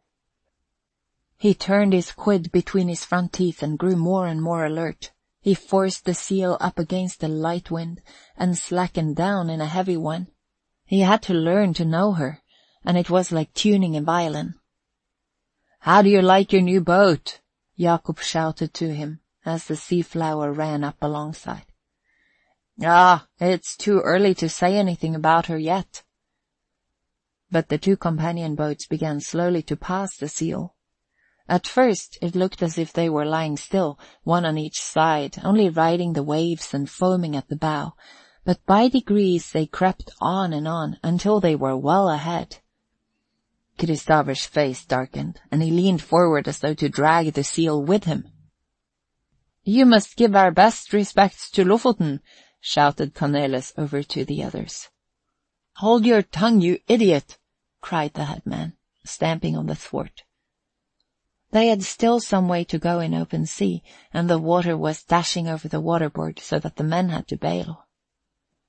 "What's the matter forward now?" cried the headman, and Lars's voice answered through the wind. "Arnt Olsson is ill." The sea fire and the sea flower were now some way in advance, but Kristofer began gradually to gain upon them. He could see, however, that they were sorry for him and would not leave him behind, and that was even worse, and he choked with rage. No greater humiliation could befall a headman. They sailed in among rocks. They had to pass through channels where the trading stations came out into the water on piles. Goodness only knew where the people lived who came there to buy. Then open water again, and on the wind-swept shore of a bay in the grey mountain wall stood a few houses with smoke rising from their chimneys. If Mother lived there, thought Lars, she would go quite out of her mind. Poor Mother, if only Oluf will do all he can to help her this winter. In through more sounds where the wind was so dead against them that they had to tack. Many boats had collected here, and to tack in a channel that was only a few boat lengths in width required incessant going about. Arnt Olsson, ill as he was put to help with this, but he always seized the wrong rope and was continually getting in the way. "Go forward, Henry," cried Kristofer. "Those fellows need a nursemaid." And Henry Rabben ran forward, stopped under the sail, and helped to put it over when they tacked again. Elesus was quite equal to managing the sheet and braces by himself in the stern. The wind went round to the east when the fairway became broader, and Henry had to go aft again, and Lars forward, for Cornelis had to take the lookout. The daylight was dying, and it was an easy matter to run aground in the channel. Lars now began to understand that the Lofoten sailor is a little more than an ordinary human being. He has eyes and ears such as no other man has, and various other senses. The dusk deepened, and a lighthouse in the west shot up ray upon ray across the water, making the darkness appear all the deeper where the rays did not reach. They saw hardly anything but the white breakers on rocks in front of them and on both sides, but they sailed on safely, Cornelis peering out over the edge of the boat and making signs with his hand in its white woolen glove, and Kristofer at the helm, forcing the seal to fly along with all sail set. The phosphorescence flashed its green light in the foam beneath the bow, and the spray that dashed up from islands and rocks was like green flames in the darkness. To the east the mountains now formed a black wall, and the sea could be heard dashing against it, while on the west the voice of the ocean was borne on heavy billows farther and farther out into the night. and they sailed on, northward, ever northward. Rounding a promontory, they entered a bay where houses stood at the foot of the mountain, with lights in their windows and yellow lanterns gleaming from ships and boats that had anchored in the harbour for the night. The sails were lowered, the grapnel was dropped overboard, and the coffee kettle set over the fire in the cabin. It was close quarters for 6 men on the bunk, although they had divested themselves of their oilskins, but the bread and butter and the hot coffee were good. They could cook food only when a suitable opportunity presented itself. "You're the deuce of a fine seaman, Arndt," said Cornelis, and though the little lamp that hung from the roof gave only a feeble light, they could all see that Arndt Olsson turned crimson. Lars laughed, Eleseus chuckled, and Kristofer smiled as he buttered his bread and cut the slice with his sheath knife. Arndt was not happy, and he had wished himself at home long ago. But then Henry Rabben turned to him and said, "Never mind, Arndt. A master has to start as an apprentice." It was a much-needed encouragement. There was a trading station with a spirit bar on shore, and they could hear already shouts and cries of men who had had too much. Cornelis wanted to go there, but Kristofer said no, and burrowing into the straw in the bunk, he produced a bottle and poured out a dram for each man, and then said it was time to go to bed. A little boat rowed past them, and they recognized Jakob's voice. He, of course, had to go ashore where there was any prospect of a fight. The men on board the Seal drew off their wet sea boots, put out the lamp, and with their clothes on, crept under the skin coverlets, the 6 men side by side with Lars, as the shortest nearest the stern. It was his first night on the Lofoten voyage, and he was to sleep in a draughty cabin, with the wind and the cold coming in at all the cracks. He wondered whether he had behaved like a real seaman that day. His new woolen gloves had become terribly wet in the course of the day, so now he lay upon them, to warm them for the next morning. The weary fishermen were soon snoring to the accompaniment of the wind in the rigging and the deep organ tones of the sea. They may have felt in their sleep that their faces and hands were red and swollen after the long day in the cold and wet, but they slept on, rocked by the waves that incessantly beat against the boat. They may perhaps also have felt something that drew them, both mind and body. They had set out, they were going farther, far, far northward, for many miles. On land there were rows between drunken fishermen and the sailors from the large vessels in the harbour, and now and then a little boat meandered over the bay filled with shouting men. End of chapter 6.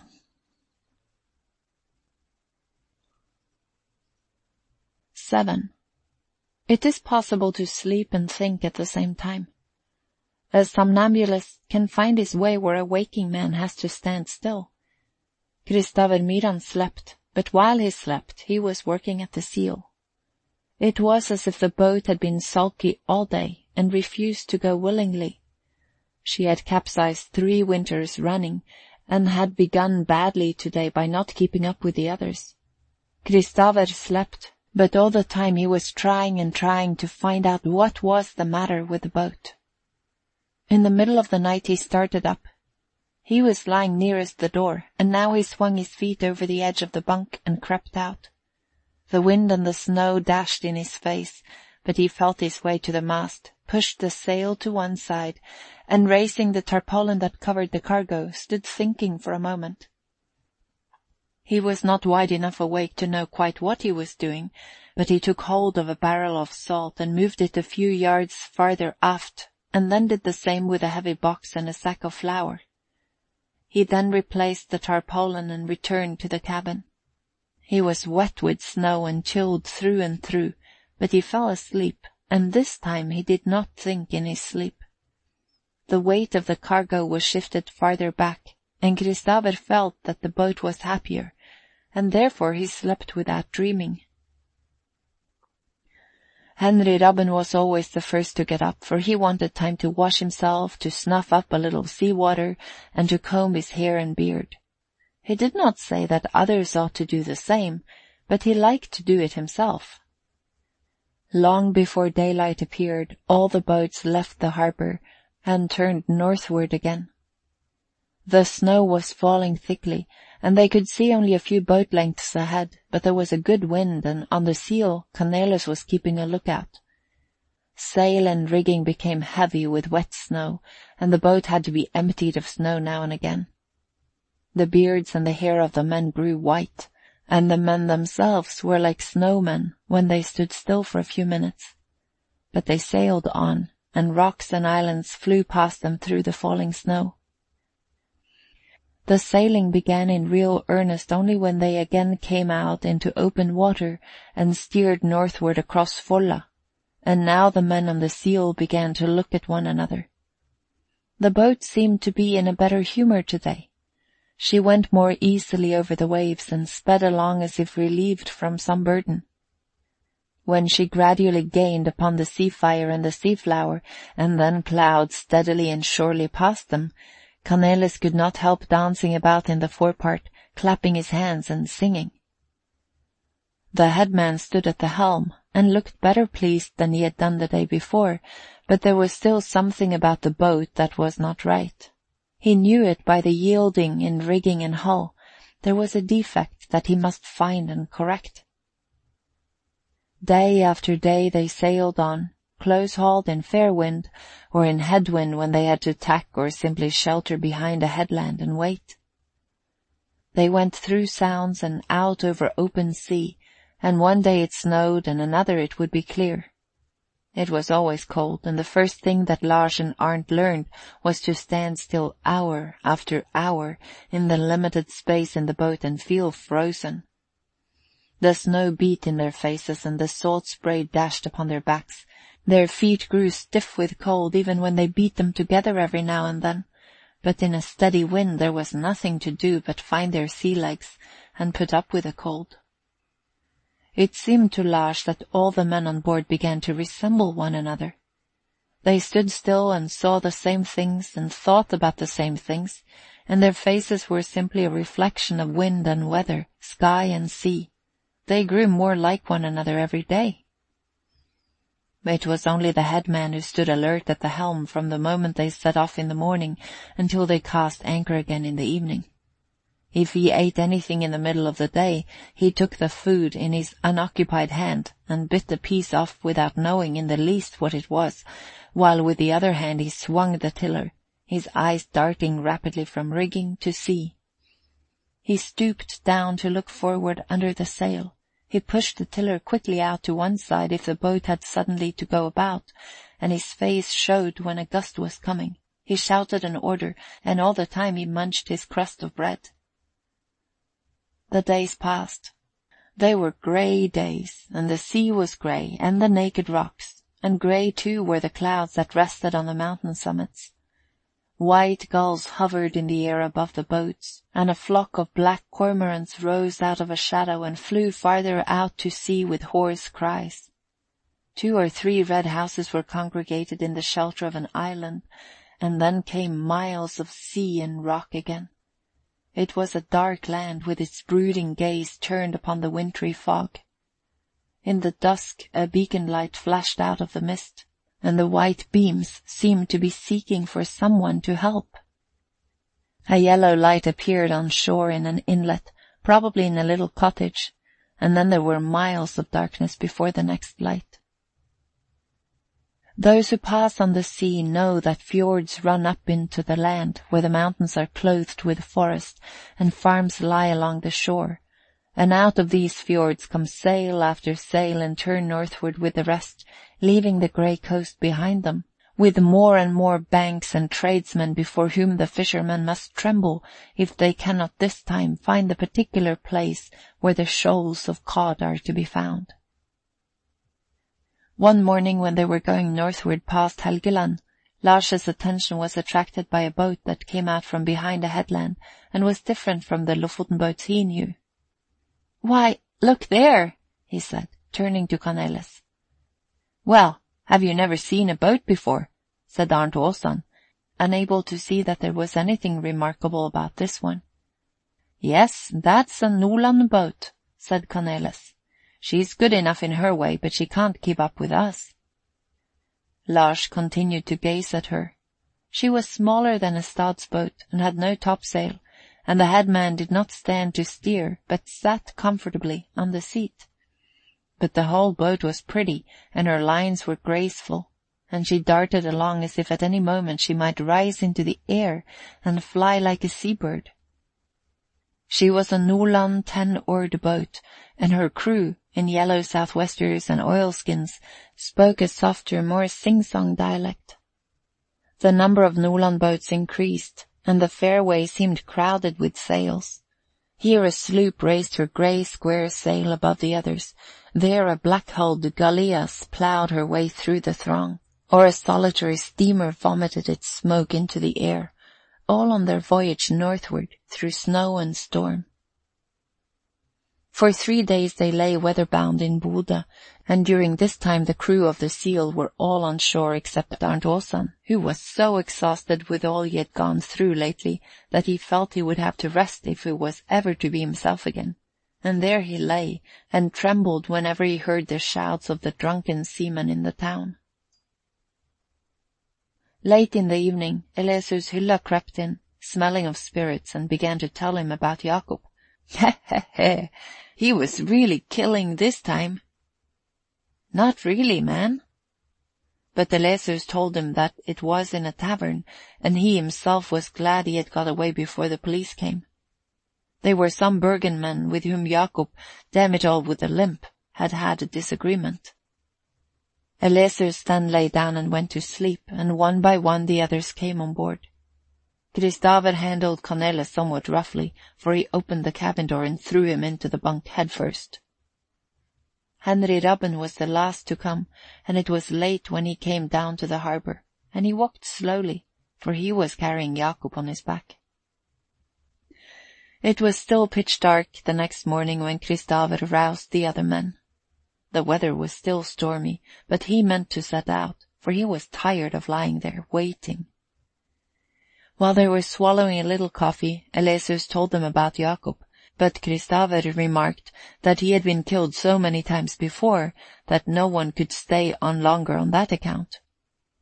Henry Rabben said nothing. Large steamers and sailing vessels lay with their lanterns pitching when the Seal, with 3 reefs in her sail, set out in the dark. The men on board knew it was a mad thing to do, since not even the steamers dared venture out, but no one cared to offer any advice to Kristofer on the sea. The harbour light was soon lost in the driving snow. The Seal rode upon huge, foaming billows, among islands and rocks round which the spray dashed high into the air. The men had to tie on their southwesters to keep them from blowing away, and the noise of the sea, the breakers, and the wind was deafening. In the forepart of the boat, the men had to keep on bailing under a perpetual shower of water as the waves broke in over the bow. Everyone bailed except the man at the helm, who, with face dripping with sea-water, took note of nothing but the wind, the rigging, and the waves. Late in the day, when the snow fell less thickly, they rode on the storm wave into the harbour on the island of Grøtøy. This is the last station before Lofoten, and there is only the West Fjord to cross, but that is no small matter either. A number of people were standing on the shore, gazing at this stormy petrel that was coming in from the sea alone. The men on board looked like ghosts, with their white hair, white beards, and white eyebrows, and among the men's faces was a boy's face, with the water, either tears or sea-water, running down it. It was here that Arnt Åsan, in the hearing of all his fellow seamen, asked to be allowed to go home again in a steamer. No one answered him, not even Henry Rabben. They were in the cabin, thawing themselves with coffee and a bite of food, when they heard shouts from another boat that was coming into the harbour. Lars put out his head, and as he drew it in again, said, "It's actually Andreas Ekra." At this his father laughed, and bringing out the bottle, poured out the dram. "Ha ha," he said with a chuckle, "that rascal wasn't first this time." Some time later shouts were heard from another boat, and this time Eleseus put his head out at the cabin door, but quickly drew it in again. "No, confound it," he said. "I've seen a ghost." "What's the matter?" "Jacob, and he was dead yesterday. As true as I stand here, he has just come sailing in with a sea flower." "I knew he would," said Kristofer. "Jacob may let you think he is killed, but he doesn't mean anything by it." It had been quickly rumored in Bodø that the boat had gone out in the storm, and this had vexed Andreas Ekra, whose custom it was to steal out in advance. He lost no time in setting out, and then Jacob had to follow him. And when the steamers learned that some open boats had found the weather good enough to sail in, they were obliged, for very shame, to hoot their way out. It was an old custom for the Namdal crews to wait on Grøttøy for the Stadslanders to come and thrash them. They themselves said it was the other way around, but that was not true. A great many Namdal boats were now lying there, getting up their courage to cross the West Fjord. These boats, like their owners, were a motley company. There were Lister boats, sloops, Nordland boats, and 10-oared boats of the Åfjord type, and the men themselves were fair or dark, but most of them little swarthy fellows with sea boots only to their knees, and trousers of blue sailcloth with black patches behind. They looked as if they were made up of cheap shop material, and they were a mixture of a fisherman and what a true Lofoten voyager despises more than anything else, a sailor. It was not until the next day that the customary fighting began. It was up at the tradesmen, where both the shop and the bar were full of stadsmen. They became perhaps rather noisy toward evening, and perhaps sang a song or two.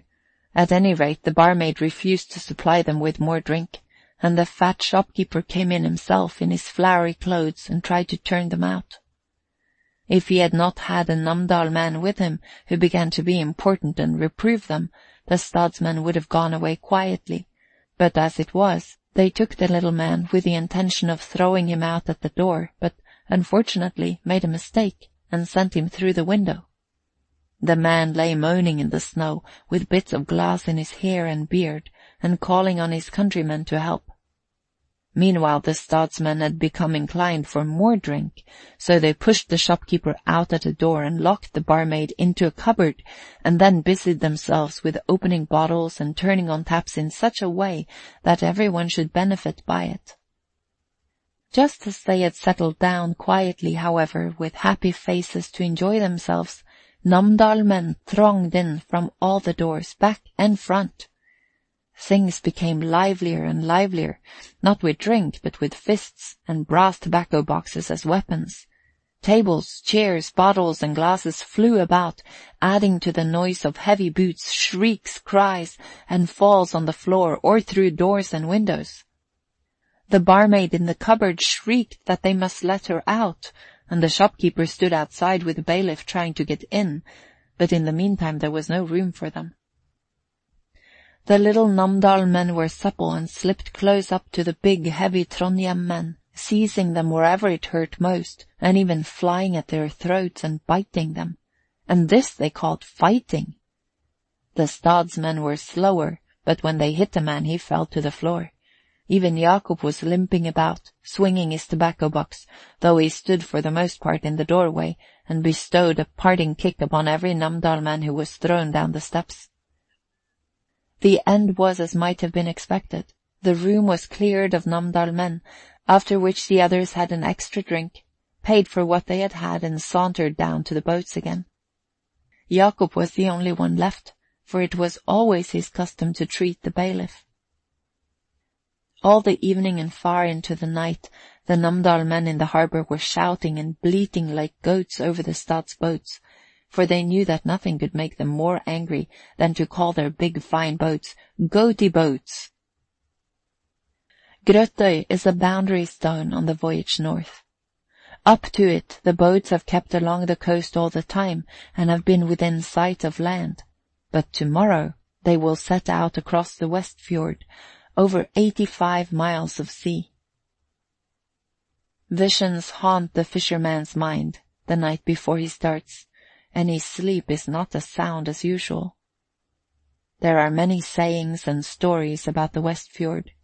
There is the fog that surrounds the boats some miles from land, while at the same time a storm rises and they drift westward, right up to the celebrated maelstrom, where they are whirled around as in a funnel and disappear into the depths. Much is fable, but it haunts the sleepers' minds, and there is at any rate one thing that everybody knows, and that is that on the stormy waters of the West Fjord many a boat has turned keel upward, and the fishermen clinging to it have never been seen again. End of chapter 7.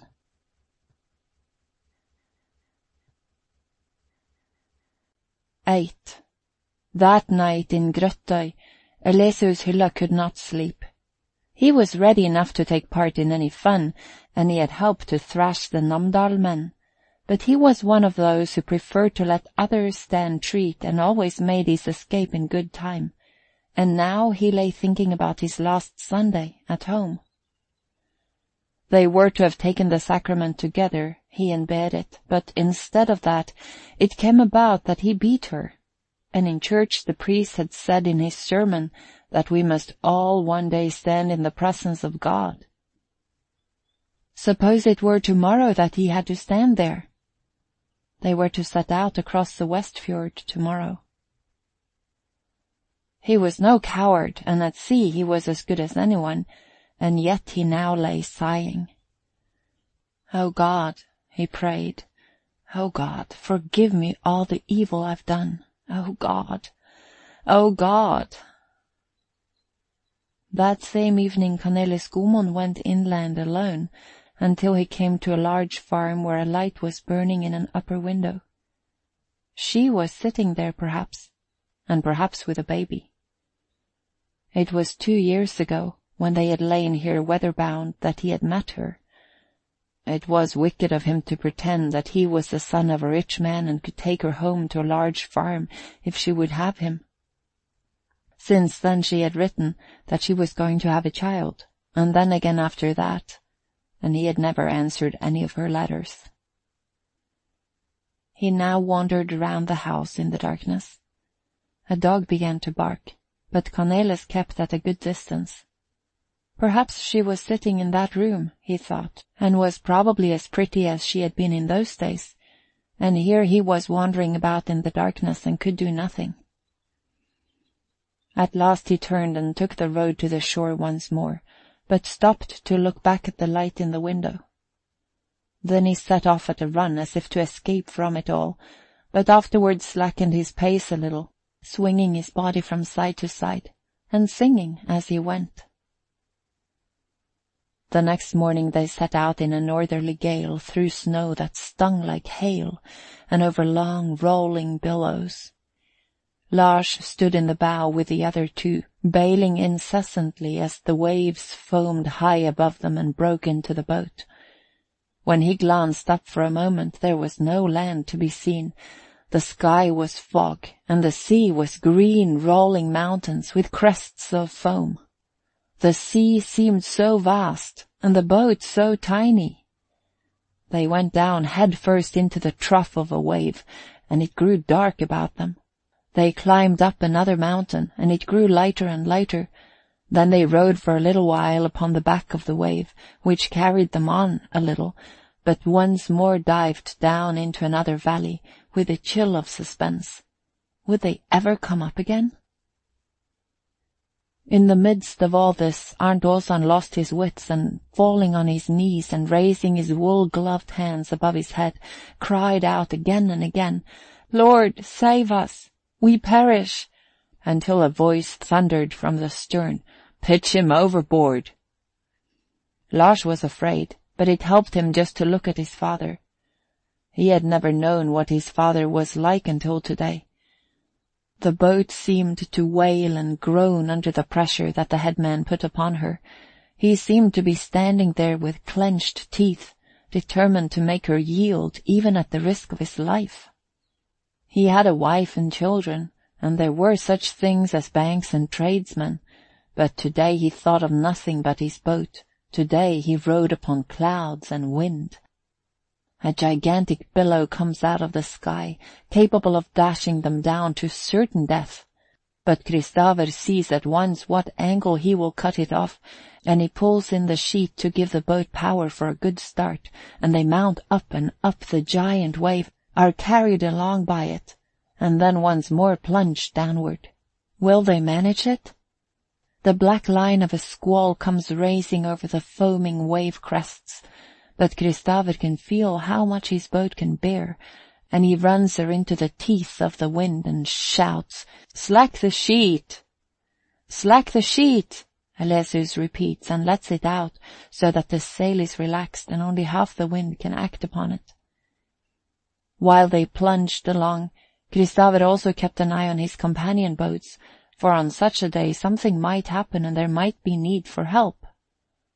Through the storm he could see the Sea Fire with her striped sail, which looked no bigger than a gnat's wing on the sea, and farther west the Sea Flower was plunging along with her tanned sail, at one moment standing high against the sky, at the next disappearing in the trough of a wave, and then, after what seemed a long time, coming once more into view.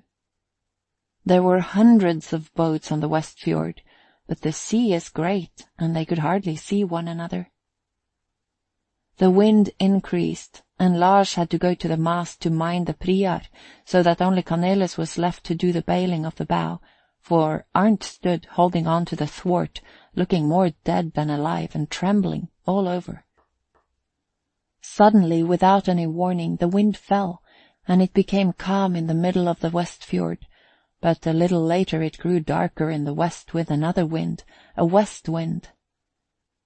The sail was reset, and for a time they ran on in a choppy sea, because the wind and the waves beat against one another. The fog lifted, the sky cleared, and it became intensely cold. The men were wet through with the waves and with perspiration from the hard bailing, and when they now had to stand still in the cold, the sea-water turned to ice on their clothes, and the perspiration froze upon their bare bodies. Their teeth chattered, and they danced up and down and swung their arms, half mad with the icy cold in their joints and limbs. The seal sailed on, and the headman brought out his compass. The dusk was beginning to fall, when suddenly his face brightened, and he bit off a quid. There was a yellowish evening light upon the sea from the long fiery beams in the sky far down in the southwest. But what was that right ahead? Lars gazed and forgot that he was cold. He saw between sea and sky a long layer of dark blue cloud, and above it other clouds that were white, and in the golden light from the evening sky it all looked like a fairyland of blue and white and gold. "Look there," he said to Cornelis. "Yes, that's Lofoten," said Cornelis. "What nonsense! It's a bank of cloud, isn't it?" "No, it's mountain right enough.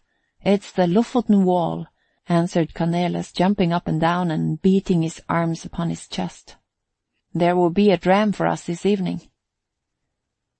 Lars went on gazing as they drew nearer and nearer.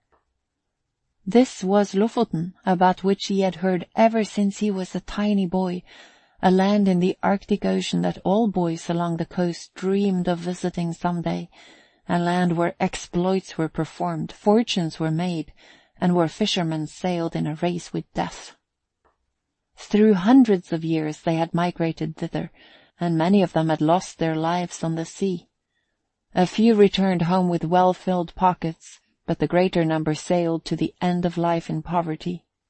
Yet they went up again and again, year after year, generation after generation.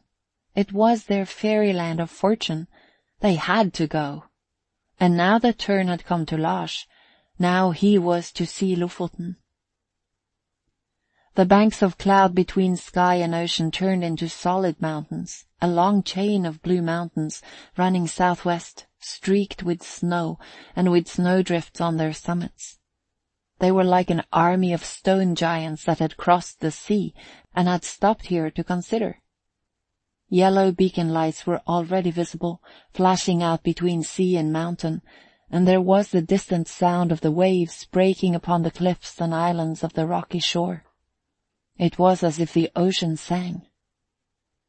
The boats on the west fjord now steered by the beacons toward the various fishing stations at which they were to live during the fishing season that winter. Late in the evening the Seal worked her way up through a sound with red and green beacon lanterns on either side. Within, at the foot of a perpendicular mountain wall, lay the station, with innumerable lights shining from houses and wharves on land, and from cabins and masts in the harbour, and reflected in wavy streaks in the black water of the bay and the sound, from which there rose a penetrating odour of fish oil, pitch and fish. The Seal dropped her grapnel, to wait until the inspector had assigned her her place, and there she lay among the streaks of light, grey with all the spray that had frozen upon her as she crossed the west fjord. The men tramped ashore, their joints stiff and their clothes crackling as the ice on them broke as they walked. They made for a low, yellow-painted little house, which stood among hundreds of others of the same description, and had a turf roof. It was the hut that they were to share with the crew of the Seafire this winter. Kristofer, however, made his way straight to the telegraph station, where he managed to scrawl with a swollen hand the telegram which he always sent with the same wording every year, and which wives and children were waiting for in a few grey cottages far away in the south. Arrived safely, all well, Kristofer. This done, he straightened himself and took a deep breath. He had stood at the helm all day from early morning, and such a day on the west fjord takes it out of one. When the men arrived at the hut, they found the door blocked by a great snowdrift, and while the others set out to kick it away, Cornelis went to fetch the key from the station king at the shop. When at last they were able to open the door, the snow fell on the floor before them. The room was empty, for it was here that the sacks of flour, barrels, boxes of provisions, and nets were to be stacked when the time came. In the inner room the first thing they saw when a match was struck was snow that had sifted in over the floor and into the bunks along the wall. A little window that looked upon the Sound was covered outside with sea spray and inside with cobwebs, and the rest of the floor was black, and there was an odour of fish, skin rugs, and damp mould. This room was to be the home of the 2 boats' crews, 12 men in all, for the winter. It was as cold as a boathouse. End of chapter 8.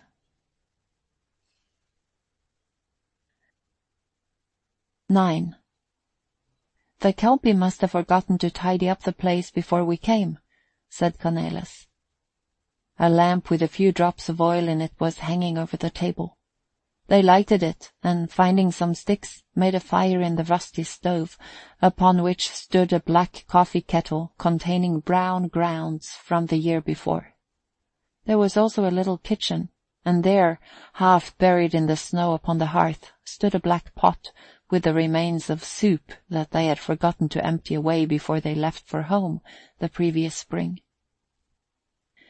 "Now, Henry, you must get your apron on," said the Eleseus. Henry Rabben was the one who used to attend to the comfort and cleanliness of the house, and while the others began carrying up provisions and bedding from the boat, he fetched water, washed out the kettle and the pot, and swept up the snow from the floor and out of the bunks. When the men finally came in, the ice in their hair and beards soon began to melt in the heat of the stove, and they threw off their oilskins and tried to thaw their frozen boots at the fire, though it was some time before they were pliable enough to be pulled off. Out in the kitchen the wood was already crackling under a large pan full of water, and the kettle was puffing the fragrant odour of coffee into the room. "I suppose we'll be having something hot for supper tonight, shan't we?" asked Henry, making his appearance at the kitchen door, still with his sea boots on. "You'll have to go out, Eleseus, after fresh fish." "I dare say that can be managed," said Eleseus with a laugh. He was already in his wooden shoes, and he clattered out of the house. Eleseus was on friendly terms with everyone on the station, and it was not long before he returned with 3 large cod in one hand and a scoopful of liver in the other. He said he had borrowed it of a fisherman who lived on the station. "Upon my word, we're going to have a good supper," said Kristofer, who came in immediately afterward. Dram glasses went round, and they looked at one another and wished one another welcome to Lofoten. Even Arnt Åsan was treated as one of themselves. The hot coffee did them good, but now, after the bitter cold out on the sea, their fingers and toes began to tingle painfully in the warmth of the room. They clapped their hands and shook their fingers, and danced about the floor in their shoes, but at last there was nothing for it but to take off their stockings and go outside and bury their hands and feet in the snow for a little while. Just as the potatoes were ready and the fish and liver lay smoking on the dish, a tramping of feet was heard outside, and the crew of the sea fire, with Peter Susansa at their head, came into the room. The cold of the sea seemed to envelop them, and their clothing, beards, and hair were grey with ice. The room became icy cold, as if every man had brought in a winter's day with him. "That's good," exclaimed Peter Susansa. "I see you've got supper ready." He began to divest himself of his oilskins. Kristofer at once poured out the dram for every man, and bade them welcome to Lofoten, they bidding him welcome in return. The newcomers had soon brought up their things from the boat and tugged off their boots, and then they gathered around the table for the first time that year, all the 12 who were to live together as one family during the winter. The stove grew hotter, and faces and hands began to swell and smart after the frost and fog on the sea, but they had lived for 10 days upon raw salt pork, coffee, and bread, and the cooked food, fresh fish, liver, and hot potatoes tasted delicious. They ate as if they could never be satisfied, as if they always had room for more, and when there was nothing left but fish bones and potato skins, they sat looking at one another's red, swollen faces, as if with the consciousness of good work well done. And then it would not have been Peter Susansa if he had not brought out a bottle and poured out the dram all round. On his way from the telegraph station, Kristofer had gone into the shop, which was as usual crowded with fishermen, to hear the news. The fishing did not promise badly this year. Some men had taken 200 and 300 cod in one set of nets, and capelin had been found in the stomachs of some. It was the first indication of how things might be this winter, and they looked at it and talked it over, but they had a difficulty in keeping their eyes open in the heat. It was as much as they could do to put fresh straw into the bunks and fling in the bedclothes. At last they could take off their trousers and coat when they went to bed. The lamp was blown out, and for a little while they lay chatting and yawning. The stove was hot, and the wet clothes and boots that were hung around it to dry sent out a pungent odor of sea-water, perspiration, and damp leather. The bunks were damp and the skin coverlets cold, but the men fell asleep with the feeling that they had come to their own again, and in a way were at home. The fire died down, and the room grew cold. The chill Nordland night penetrated everywhere, and the clothes and boots round the stove, which had been dripping with water, began once more to grow white and stiff, and the breath of the sleepers came from their lips like little grey clouds. Lars dreamed of his mother. He had somehow or other got out upon the sea in a wheelbarrow, and it was gradually sinking beneath him. His mother was standing on the shore, and she threw a rope to him and cried, "Lars, don't you see I want to save you?" Then his father called him from a boat farther out and threw a line out to him, and Lars took it and let himself be pulled out to his father. But his mother cried more and more distressfully, "Lars, Lars!" Don't you care for your mother any more?" In the middle of the night he woke with a cold, and found himself lying beside his father. End of chapter 9.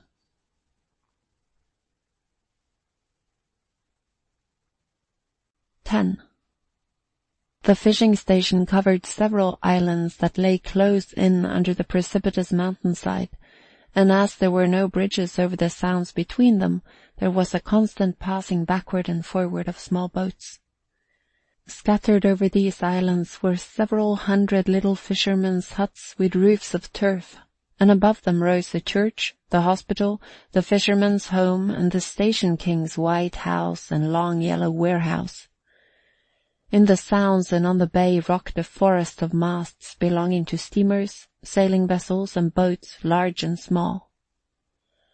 There were more than 30 such fishing stations upon the Lofoten Islands, and at this time of the year they were all busy little towns. There were fishermen from even farther north than south, and altogether they peopled a stretch of coast some 1,500 miles in length.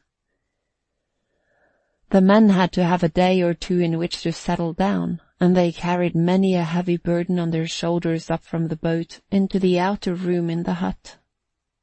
The after cabin had to come off and the high rigging to come down, for these were used only on the voyage north and south, the lower rigging alone being employed as long as the fishing went on. When all this was accomplished, the men had a little breathing space in which to look at the wind and weather, chat with the men from Nordland, and drink a dram with old acquaintances. Kristaver stood on the edge of the wharf, looking at the Seal, which, after her re-rigging, was lying among a number of other boats.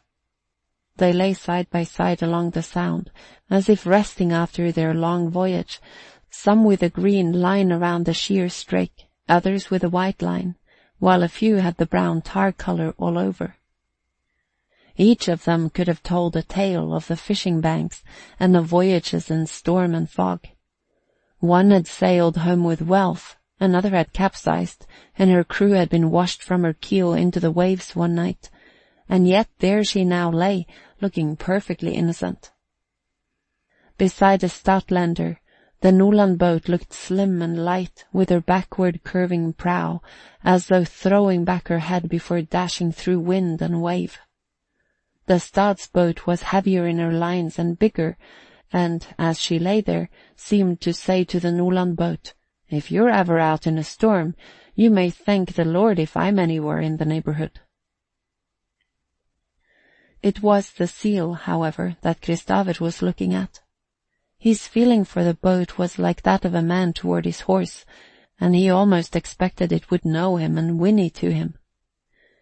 "Well," he said to himself, "we've got here all right, but it looked dangerous. She's still a little willful, and I must try to cure her of that." Turning, he walked in his light land boots in among the rows of houses. The odor of the fishing station made his nostrils quiver, and always gave him a feeling of youth and raised many expectations. Suppose it were to be a good fishing season this winter? Fishermen swarmed everywhere, from honest farmer fishermen in homespun to wandering sailors who seemed made up of sea boots, sailcloth, and beard. Outside one or two huts, fish were already hung up to dry. A door opened, and a hairy fellow emptied a cooking pot into the road. Heads, bones, and intestines of fish lay scattered everywhere, and high above the roofs of the houses, grey and white gulls hovered screaming. Through it all sounded the heavy booming of the sea. Kristaver greeted an acquaintance here and there, but did not stop. He was the kind of man that people turn to look at after he has passed.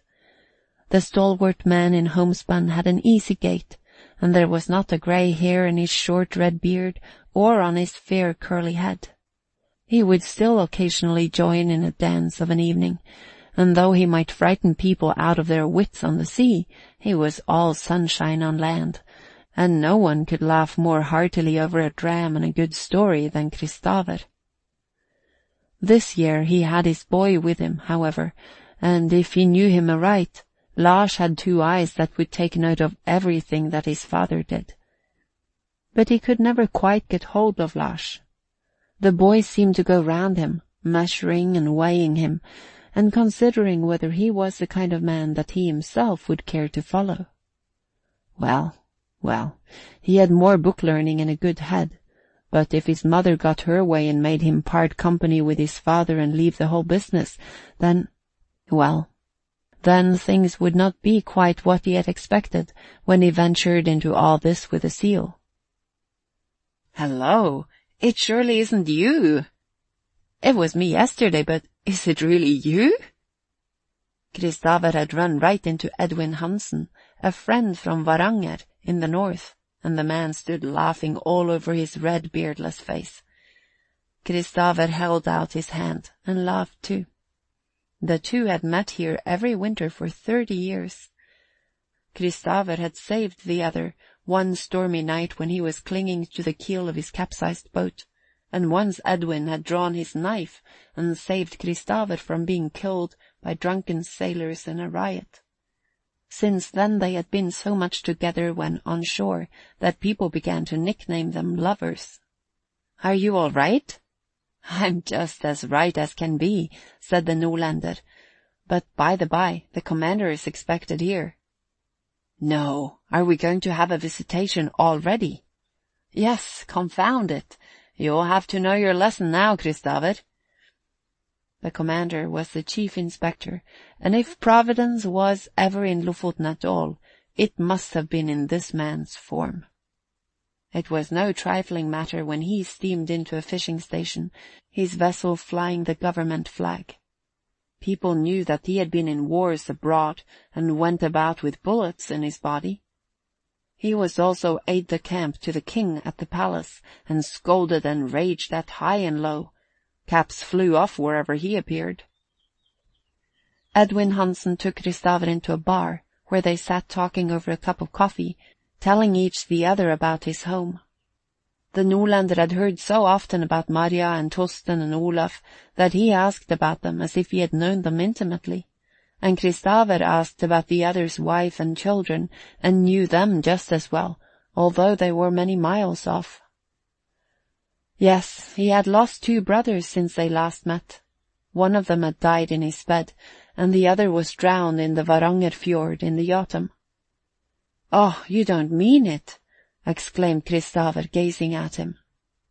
Yes, it was unfortunately true, but one of the widows owned half of the implements and the boat that he was headman in, and received 1/3 of what was taken by them, so that she was quite well off, he was very glad to say. And what about the other? The other? Well, she had nothing whatever to live upon, not so much as a cottage on an island, so he had brought her and her 4 children home to his own cottage before he left. "Why, but you've got a wife and 6 children yourself, and only a cottage on an island." "Right you are, that's just what it is. And as to room, why, some of the children have to sleep under the kitchen dresser, but except from that, it's all plain sailing. A brother is a strange thing, and it's worse for the one that's dead to keep the widow and the children than for the one that's living. Well, that's how it is. You've got to keep going and trust to the fishing and luck. But I've heard you've got your son with you this year." When Kristoffer was once more hurrying along between the rows of houses, he was stopped by Peter Susansa. "Have you heard the news?" he said. "Jacob declares that he's going to stand in the street this evening and offer the commander a dram."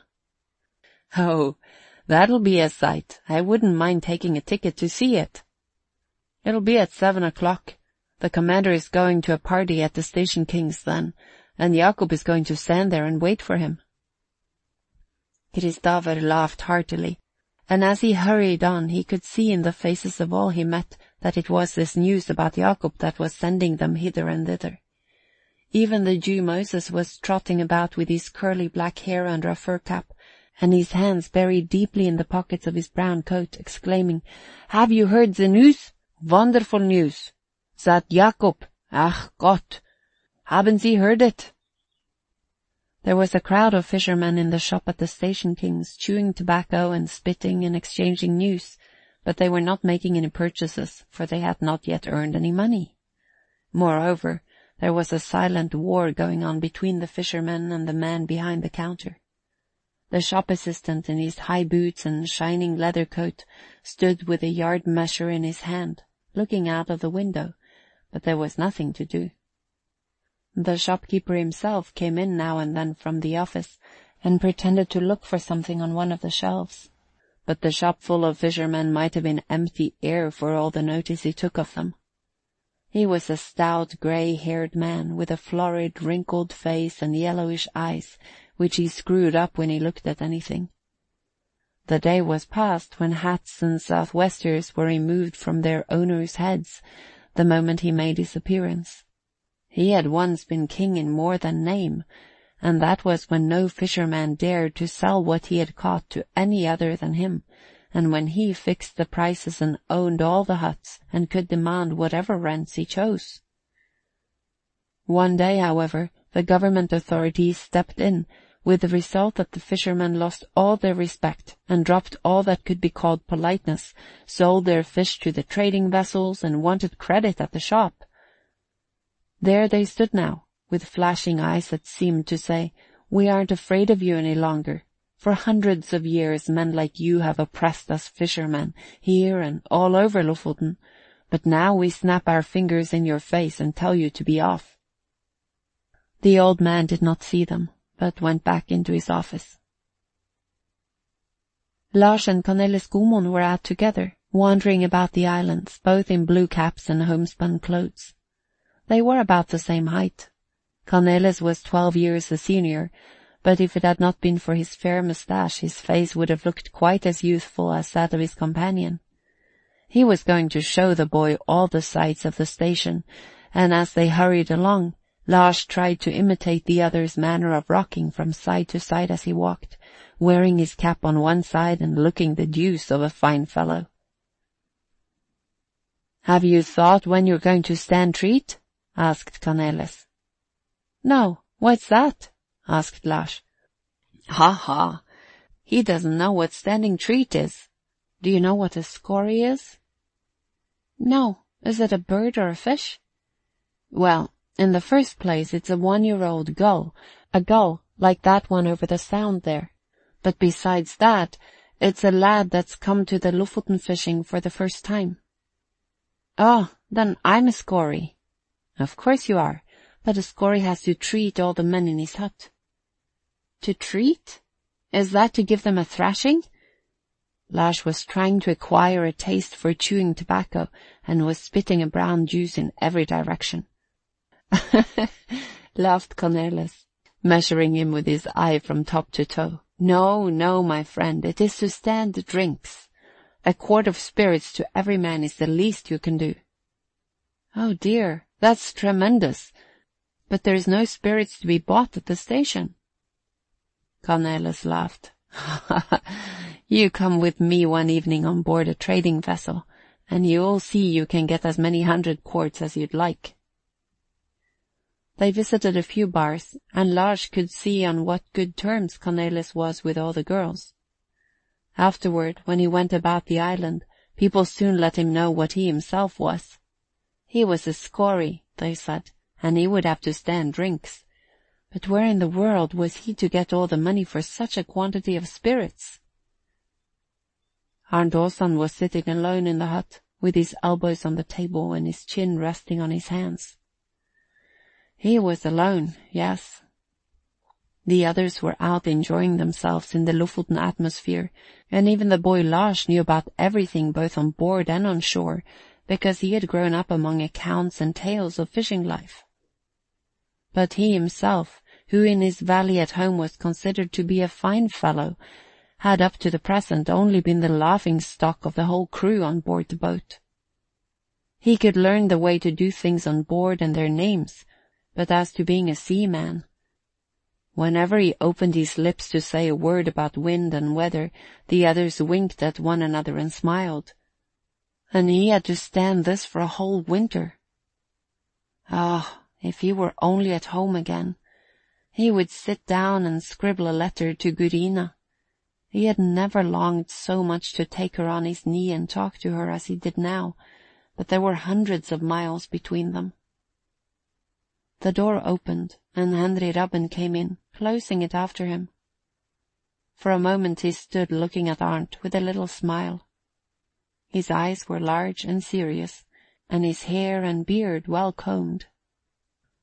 "You look as if you were down in the dumps," he said. "Well, it is no concern of yours if I am," said Arndt crossly. No, but come out with me for a turn. I must show you the sights of the station, and perhaps we can get a cup of coffee and a dram. Come on."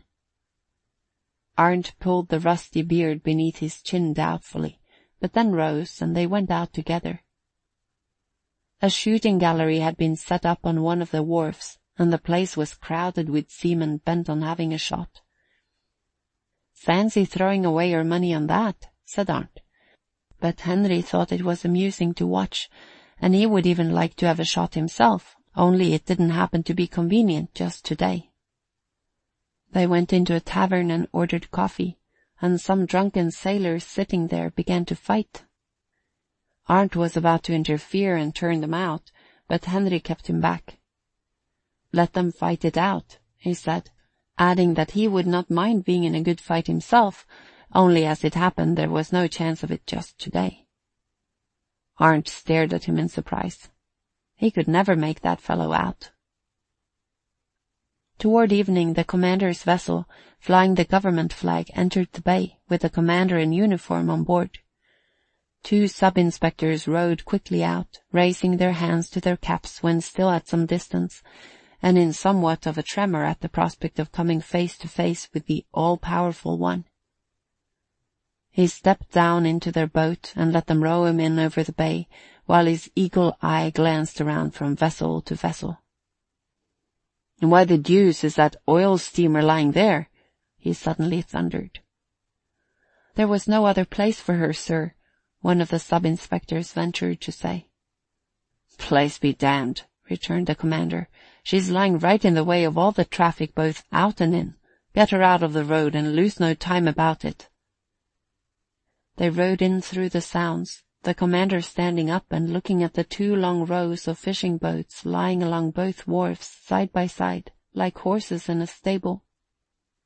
This was right, but that he never said. When a thing was as it should be, he only cleared his throat and said nothing.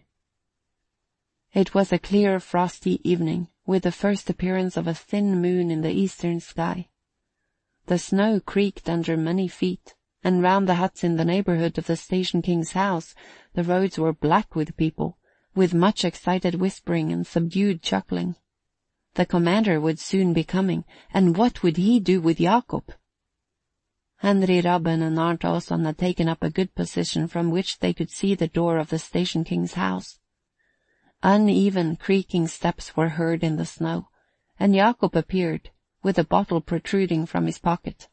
He had shaved his upper lip, and it was quite blue. "Ho, ho," he said with a grin. When Jacob was in extra good spirits, he always said ho, ho. "You daren't do it," said a man in the crowd, in a low voice. "Oh dear, no, I daren't do it. Oh dear, no," replied Jacob as he limped on between 2 black walls of people. Suddenly a stillness fell upon the crowd. "Here he comes," said a voice, and a shiver seemed to pass through them. The creaking of a quick, firm step was heard. It was the commander. He faced the moon as he came, and it shone upon a sturdy, erect figure, with a clear-cut, clean-shaven face and keen eyes. His cap was a little on one side, and over his double-breasted coat he wore a fur collar. The sight of the crowds of waiting people on both sides made him hesitate, and many of them were in such suspense as to what was going to happen that they forgot to remove their southwesters. The commander slackened his pace and glanced from side to side. At last he halted, and in a voice of thunder said, "What's going on here?" Upon this the creaking of uneven steps was heard, and Jacob emerged from the crowd and advanced toward the commander, who was standing between the 2 rows of people, with his shadow behind him on the snow. "Beg pardon," said Jacob, taking off his southwester. "It was only—" "Oh, it's you, is it? Are you here again this winter? Have you come to promise that you'll behave properly, so that we shan't have any rows?" "It was only to ask if you would—" "If there's anything you want, man, you know where the inspector's office is. Go home and behave properly." The commander began to move on. Now, however, Jacob simply stepped in front of him and stood with his southwester in his hand, broad and crooked, with a smile upon his face. To think of boxing the ears of a man with such a face was an impossibility. "It was only to ask if we might welcome you, sir. We've heard that you're thinking of resigning, sir, and if you do, all Lofoten will be sorry. That was all, sir, and we're here to ask if you'll let us give you a cheer. And then we want to ask you, sir, to do us the honor to drink a dram with us. It's Lysholm akavite." And before the commander had recovered from his astonishment, Jacob had drawn the bottle from his pocket, removed the cork, and after wiping its mouth with the palm of his hand, handed the bottle to the amazed officer. At this juncture, Eleseus Hylla, who was standing exactly opposite the White House, but had taken care to have at his back a door through which he could escape if the necessity arose, prepared to take flight, but wanted to see what took place up to the last possible minute. The commander had not yet taken the bottle, but he cleared his throat. "That's you all over," he said at last, suddenly taking the bottle, but before putting it to his mouth he said in a loud voice that all could hear, "You're celebrating my funeral too early, children. I've no intention of resigning, and I hope to go on abusing you for many years to come. Your health." And he raised the bottle to his lips, threw back his head, and drank so that the liquid gurgled. "A cheer for the commander!" cried Jacob, who could now hardly keep his feet in his wild enthusiasm. The cheers resounded on all sides as the commander returned the bottle, waved his hand deprecatingly, and actually ran. "Oh, that Jacob," said Arnt Olsson. "What's the good of such fool's play?" Henry, however, thought it was splendid, and only wished he was man enough to do the same sort of thing himself. "We must have a dram after that," he added. Finally he succeeded in getting Arndt to go with him to a wharf where dancing was going on. It gives zest to the dancing when there is only one girl to every 100 men. And Arndt was thinking only of Gurina. Henry followed the couple with his eyes and looked as if he would like to dance too, but just this evening nothing came of it. End of chapter 10.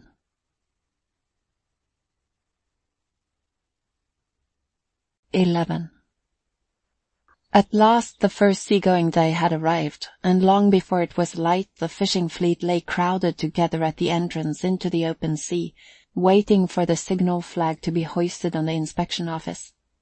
Oars struck against one another and creaked. One boat bumped up against another, and at the same time was pushed from the opposite side, and oaths and abusive epithets filled the air. Each one wanted to be first.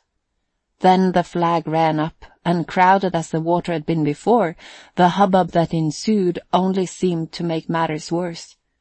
Oars were broken, there were shouts and cries on all sides, and here and there a boat-hook was raised as a weapon. "Will you keep off, you? Oh, hold your jaw!" A fresh breeze was blowing up the west fjord from the south, and the fleet now sailed out, rocking upon the long, heavy swell.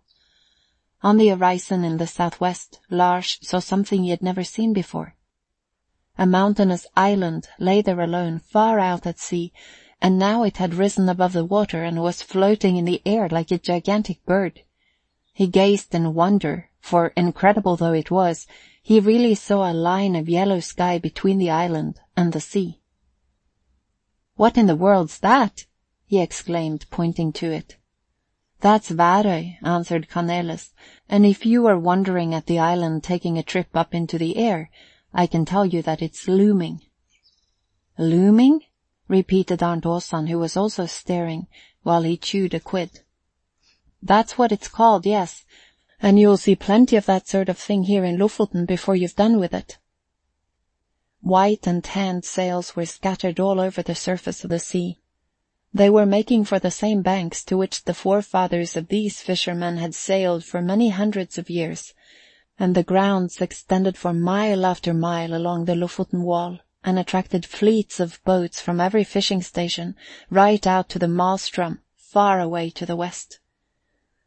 They had marks on the Lofoten mountains and marks in the north, by which they could take their bearings and know where the nets should go out, and when at last they reached this point and backed sail, the thin frost haze had cleared, and the whole wide surface of the West Fjord lay before them. Far, far away on the east could be seen the mountains on the mainland, looking like a white, wavy line between sky and ocean. Cornelis Gudmund glanced in that direction for a moment. He recognized the mountain above Grøtøy, where there was a girl with a baby, still waiting perhaps for a letter. To the west rose the Lofoten wall itself, high and white-topped, like a row of huge snowdrifts running out into the ocean, and from the little islands and rocks came the noise of breakers and the screaming of the seafowl that flocked about them. "Lower away!" shouted the headman, and the sail was lowered, and the oars were shipped, the heavy Lofoten boat oars, that it takes strong men to balance and force through the water with any effect. "Heave the barrel overboard!" The barrel, with its beacon pole, went overboard, dragging the long line after it. It danced up and down upon the water, and was left farther and farther astern as they rowed away, with the line rattling out over the roller on the side of the boat. It was now so far off that it was hardly visible, and the grey stream of net, with its sinkers and glass balls, began to unwind itself. Henry Rabben and Eleseus Hylla stood by the roller to keep the meshes and edges of the net from catching on the side of the boat. In front, Lars and Arnt were hanging on to the oars, and in the middle, Cornelis Gudmund was fully occupied in keeping the pile of net clear. It went on streaming overboard, floated on the surface for a little while, and then disappeared, leaving the waves above it as grey as before. Ah, the first putting out of the nets! The fishing has begun. As the headman looks at these nets that are to go down into the depths and bring money up with them, he thinks, perhaps, of the endless miles of grey coast to the south, and the many cottages where women and children wait through the long winter for their menfolk to return with well-filled pockets. Is that Edwin Hansen from Varanger in his slim boat over that? Well, the headman in that boat has 3 families, he alone, for which his boat has to provide, and the 3 or 4 others on board probably have theirs too. So a Nordland boat, small as it is, may be sailing for a good many homes. Some of the children have to sleep under the kitchen dresser, but except for that, it's all plain sailing. Oh, Edwin. There now. If there wasn't one of those confounded thieves of fishermen going right across the seals' nets. It was a Nordlander, of course, and when Kristofer had finished putting out his nets and hoisted the sail again, he made straight for the fellow. "Hello there," he shouted. "Do you want to sink my nets? Isn't there room for you anywhere else on the sea as there is for others?" The headman in the Nordland boat did not even look up, but replied in his sing-song voice, "I suppose we've got the rights to put out our nets in the Almighty's own sea. We didn't know that Statslanders owned the sea up here." "You just take care what you're about," muttered Kristofer, as he dropped off before the wind and sailed in again toward land. On the following day snow was falling, and there was the same crowding together of the boats as they set sail. It was a red-letter day for the Statslanders, who were going to haul in their nets for the first time this winter. Out over the banks, however, it was impossible to see landmarks through the thickly falling snow, and the hundreds of boats wandered this way and that, hour after hour, each in search of its barrel. They saw sails appear a boat length or so to the right or left, one going in this direction, another in that, and the men on board quite white to their very hair and beards. Then they were once more lost in the falling snow, and another sail passed close by. They could hear shouts between boats that they could not see.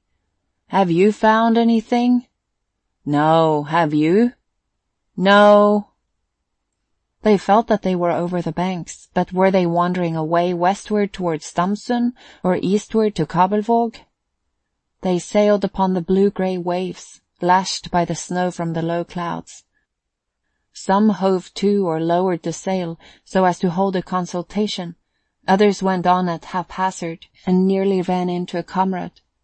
They groped about blindly, the weather did not improve, and they spent half the day in drifting hither and thither upon the grey water. At last the Nordland man found his barrel, and others recollected how they had stood in relation to him yesterday, and managed to find theirs.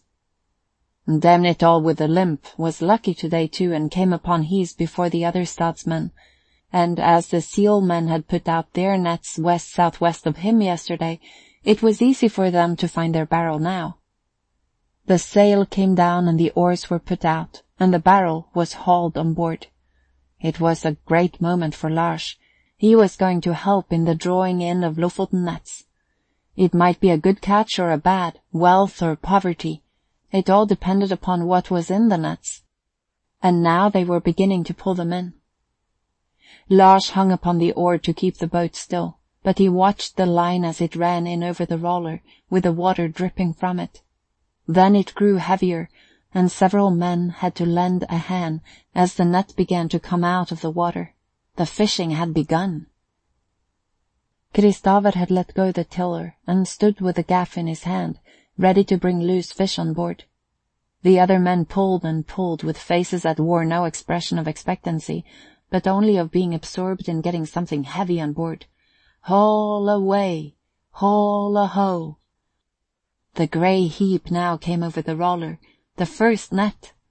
The water poured from it, and the men's broad white fingerless woolen gloves were soon as wet as the nets, but they hauled on with bent backs and stiffened legs and contorted faces, for it was heavy.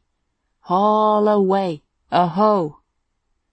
The chain of nets was hundreds of yards in length, and was now standing obliquely far down in the water.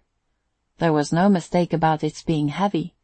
It seemed determined to go down again, and to take Eleseus and Henry Rabben with it, but they resisted and hauled on successfully, the roller swishing and spurting water.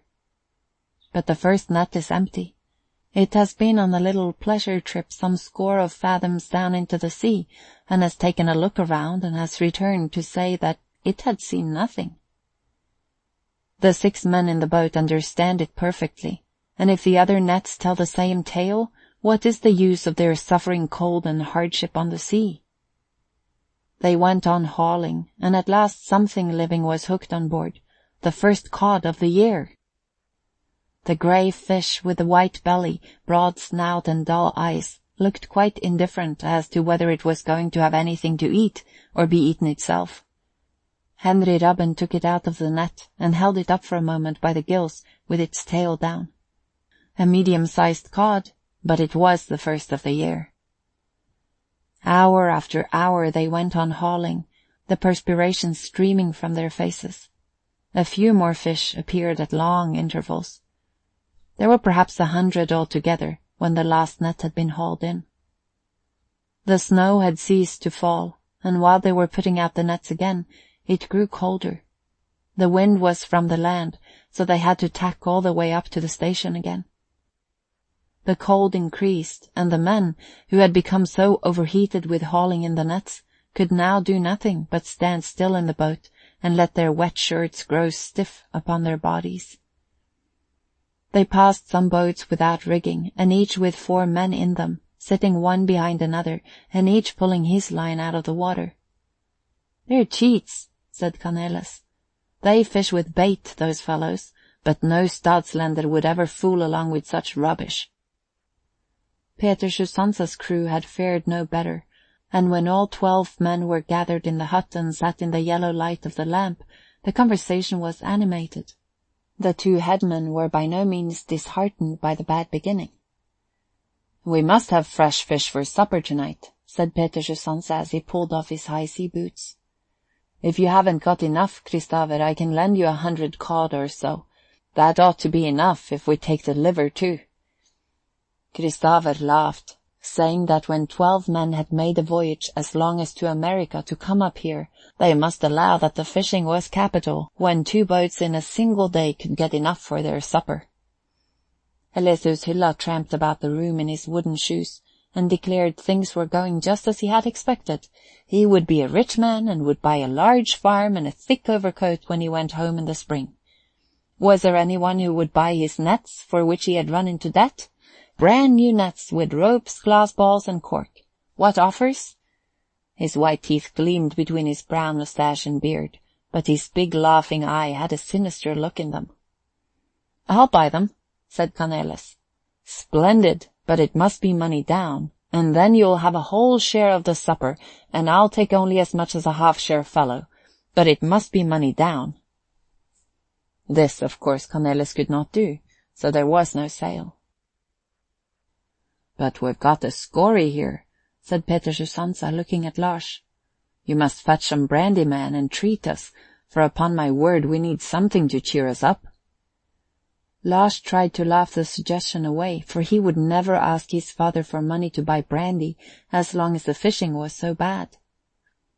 They tried to keep their spirits up, but as the evening wore on, their chins sank lower on their breasts. It was hardly likely that they would sleep well tonight, for they would probably dream of being sold up. The beginning was bad, and supposing it did not improve, what then?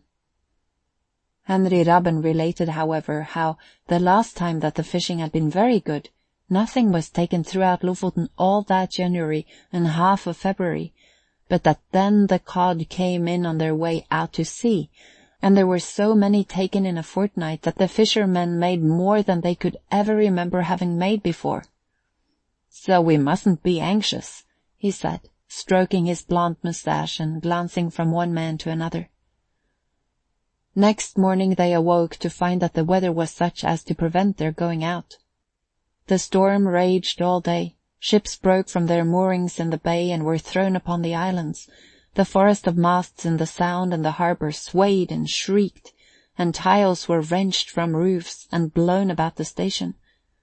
Above, in the grey sky, white gulls battled on heavy, stiff wings against the wind, and their cries were like warnings of evil from heaven itself.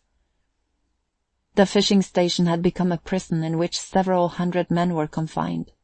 The shop was full of men in blouses and southwesters.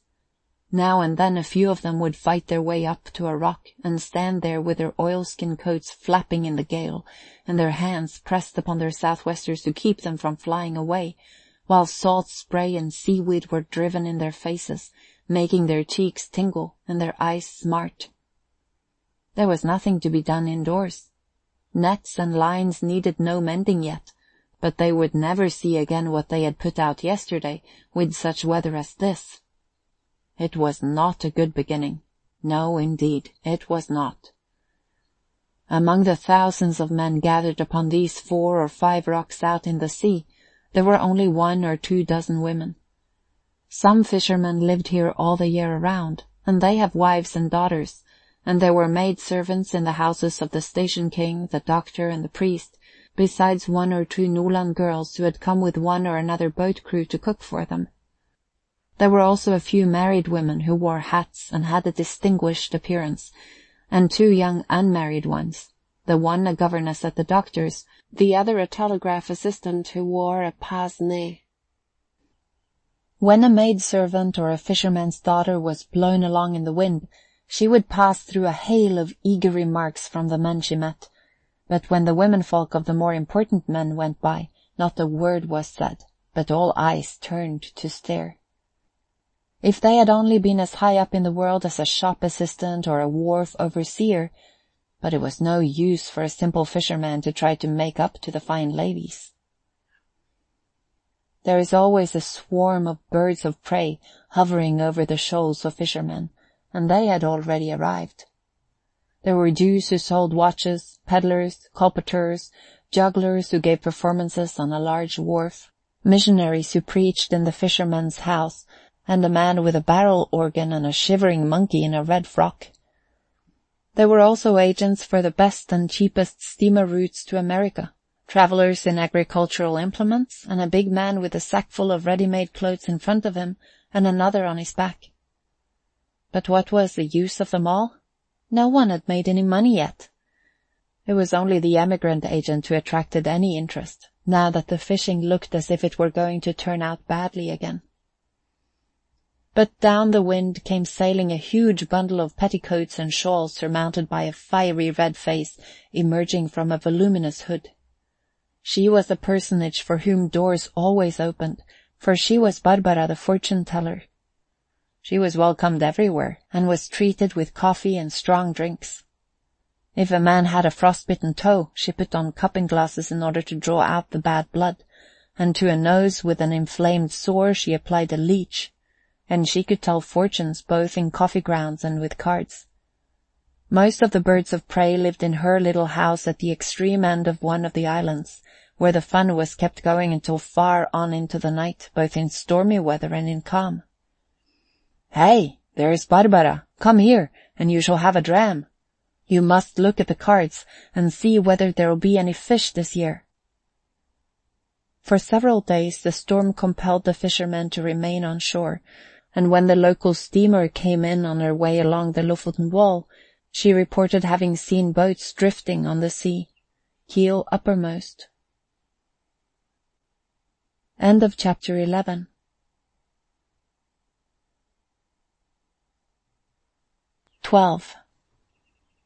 Sleeping all day, even if there is nothing to do, becomes tiresome.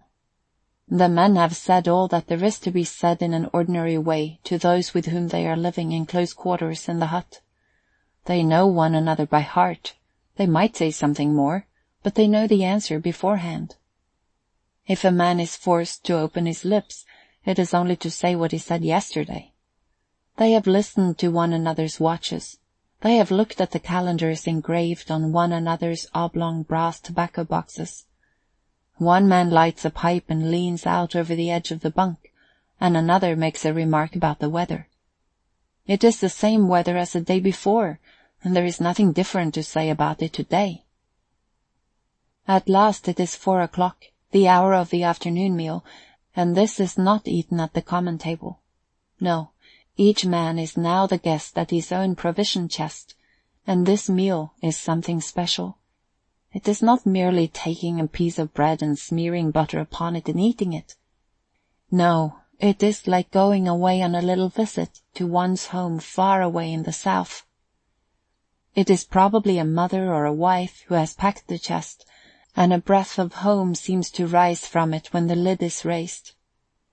One feels almost shy because others are present, and so one turns one's back to as many as possible, and bending down, tries to imagine oneself alone. When Peter Jusansa looks into his, he sees a large wooden butter tub in which the yellow butter is sweating tiny drops of water over the salt that is mixed with it. His wife has filled the same tub for many a Lofoten expedition, but now she lies in the churchyard, and this time it is his daughter who has pressed the butter down until it is as hard as a rock. She is the daughter who is expecting a baby sometime this winter, but the fellow has gone off and left her, and she probably shed many a tear while she packed the chest. Beside the butter tub there is a large cheese, which his wife, Birgitta, had managed to make before she took to her bed, and as he cuts a slice of the cheese with his sheath knife and lays it on the bread, it seems to him that, after all, Birgitta and he are not altogether separated from one another. And then the big man with the stuffed grey beard makes some remark about the weather, just so that no one may imagine that he is in low spirits. Under the cheese is a layer of flat bread, hard and soft, which is real Christmas fare when one puts treacle on it. And there are bags of brown and white sugar for coffee, and then salt meat and sausage and brawn and such like. In the small compartment in the chest there are little bottles of medicine, one of Hoffman's anodyne for colds, another of Riga balsam for the stomach, and a third of spirits of camphor for wounds. Then there is a little bottle of turpentine for pain in the chest, and beside it lies a prayer book, which his daughter has placed there because her mother would have done so. Every little thing has its separate odor, which mingles with those of the rest of the things and creates this atmosphere of home and care for his welfare. And with every man it is the same. They bend down and retire into solitude. Scarcely a word is uttered. They are all far, far away from Lofoten and the storm. They are among their own people and are happy. Elesu's Hylla sits silently munching, bending down now and again over his chest, and feeling all the time that he is with Berit and the children. He certainly would not beat his wife now. They are the very best of friends.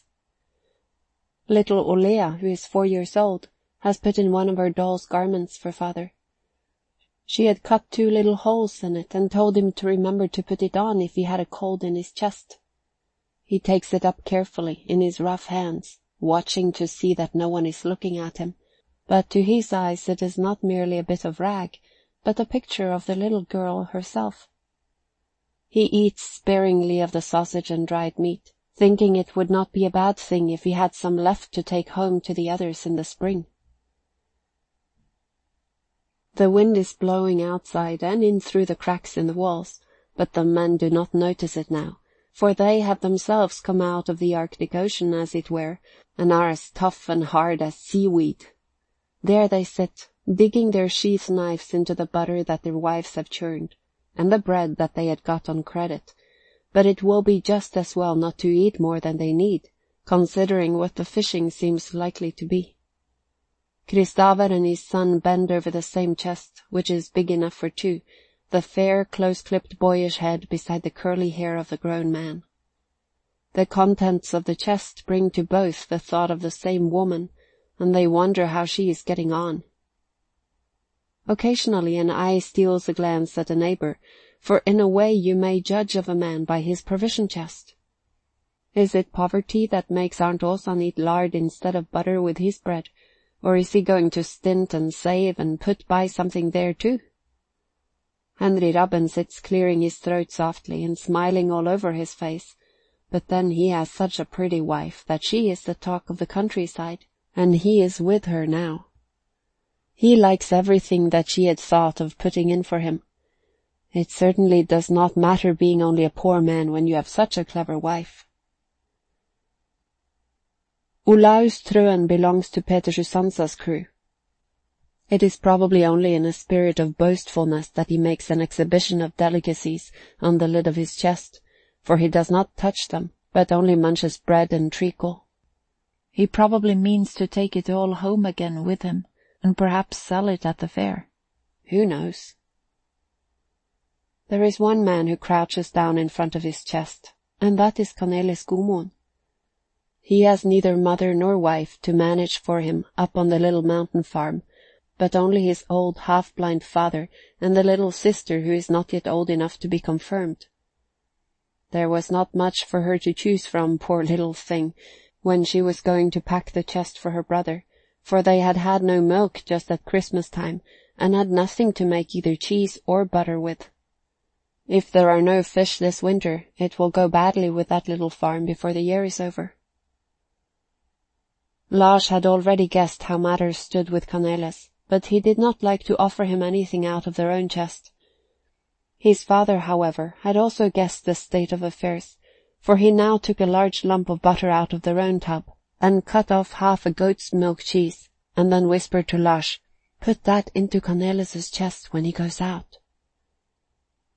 Henry Rabben was the first to finish, and he banged down the lid of his chest and turned the key, and then rising stretched his arms straight up above his head and took 7 deep breaths through his nose. "Is that good for the health too?" asked Eleseus. "It's good for the lungs," Henry replied. "Lars," said Peter Susansa, "will you row over for a barrel of water when you've finished?" "Yes," said Henry Rabben, "that water in the creek over here is nothing but filth. It'll make us ill." It was not Lars who had to do the cooking that day, but anyone may send a scory anywhere he like. He was at the age when a lad likes to rank as a man, but when the men treat him only as a boy. Go do that, Lars. Fetch that, Lars. It was the same refrain from morning till night, and a scory must put up with it. He quite dreaded returning from an errand performed. There was always another waiting for him. On this occasion he had to put on his sea boots and oilskins and start off again. The wind beat in his face, and he had to tie his southwester on. There was a deafening noise from the sea, and from the vessels and boats that tugged at their chains and ropes. He jumped down into the boat and began to fight his way through the storm-lashed sea to the mainland to fill his water barrel. He had to pass vessels that were almost invisible in the flying foam and spray, and at one moment dipped their anchor chain deep into the sea, and at the next jerked it up so violently that, if the little boat had been rowing past, it would have been flung into the air and capsized. Even here in the bay, Lars had waves to contend with, one of which would have been enough to dash the little boat to pieces against the side of a vessel. At last he reached the beach at the foot of the precipitous mountain wall, from which the fishing station out in the sea looked like some horrible animal wallowing in white foam beneath the dark sky. High up in the air 2 eagles came sailing in over the sea, crying from time to time, and with wings aslant, wheeling in toward the grim rocks. The storm raged on for days, until one morning the fishermen awoke to find that it was calm weather. Out on the banks they found their nets a long way from the place where they had been put out, most of them torn to shreds and tangled up with other nets. This was indeed a good beginning for all their hopes. But then the cod came in. End of chapter 12.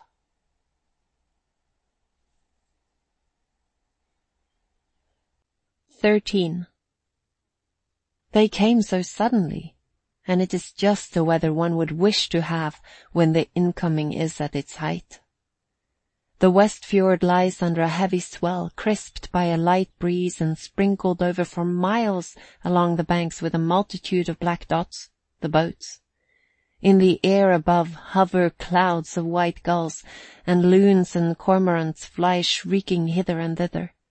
There is a stir in the sea, and yet not a wave disturbs its calm. The line fishermen are pulling up cod on every hook, and the cheats keep on hauling in big lively fish. The nets are heavy today, and the men have to pull hard. The grey stream coming in over the roller is bristling with fish. Now and then one drops off and lies floating belly upward, and the headman nearly falls head first into the water in his efforts to take it up with a gaff. They will be out a long time today, for the nets must be quite cleared of fish, so that they can be put out again. Oh-ho! Oh-ho! It became difficult for Arndt and Lars to keep the boat steady as it sank deeper and deeper in the water with its ever-increasing load. The stern compartment and midships were already full, and it began to be full everywhere, and there were still several nets to come in. Pull away! Oh-ho! What did it matter that the day was passing without their having had a bite of food? Wonderful things were happening. Which of them noticed that it was beginning to grow dusk? The men were in a perspiration, and that they were accustomed to, but the rest was something new. They looked at one another and laughed, and then went on pulling. At last the Lesu's Hylla could no longer contain himself, and began crowing like a cock. It was infectious, and a man from Ibestad in the north, on board one of the cheats' boats, answered with a cock crow that was still better. There was scarcely time or opportunity to look up, but a third cock crowed about a mile farther out, and goodness knows how many miles it may have spread. Here and there a dispute would arise between 2 boats whose nets had become entangled with one another. Lars's hands were blistered with manipulating the heavy oar all day, but he did not notice it until the nets were put out again and they began to row back in the dark.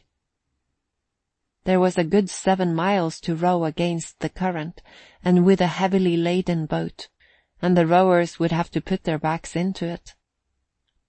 Lars soon felt that the whole palm of his hand was covered with blisters, but he had to go on rowing the same as the others. All the fish would have to be cleaned before the men had supper and went to bed. It was of no use considering whether he was tired.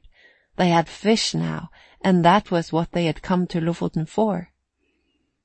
Lars felt that the blisters broke, and that the skin was rubbed up so that his woolen glove stuck to the raw flesh.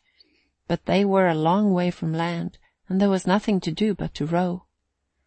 The boat seemed to grow heavier and heavier, but they must pull with a will, for it was late and there was still much to be done.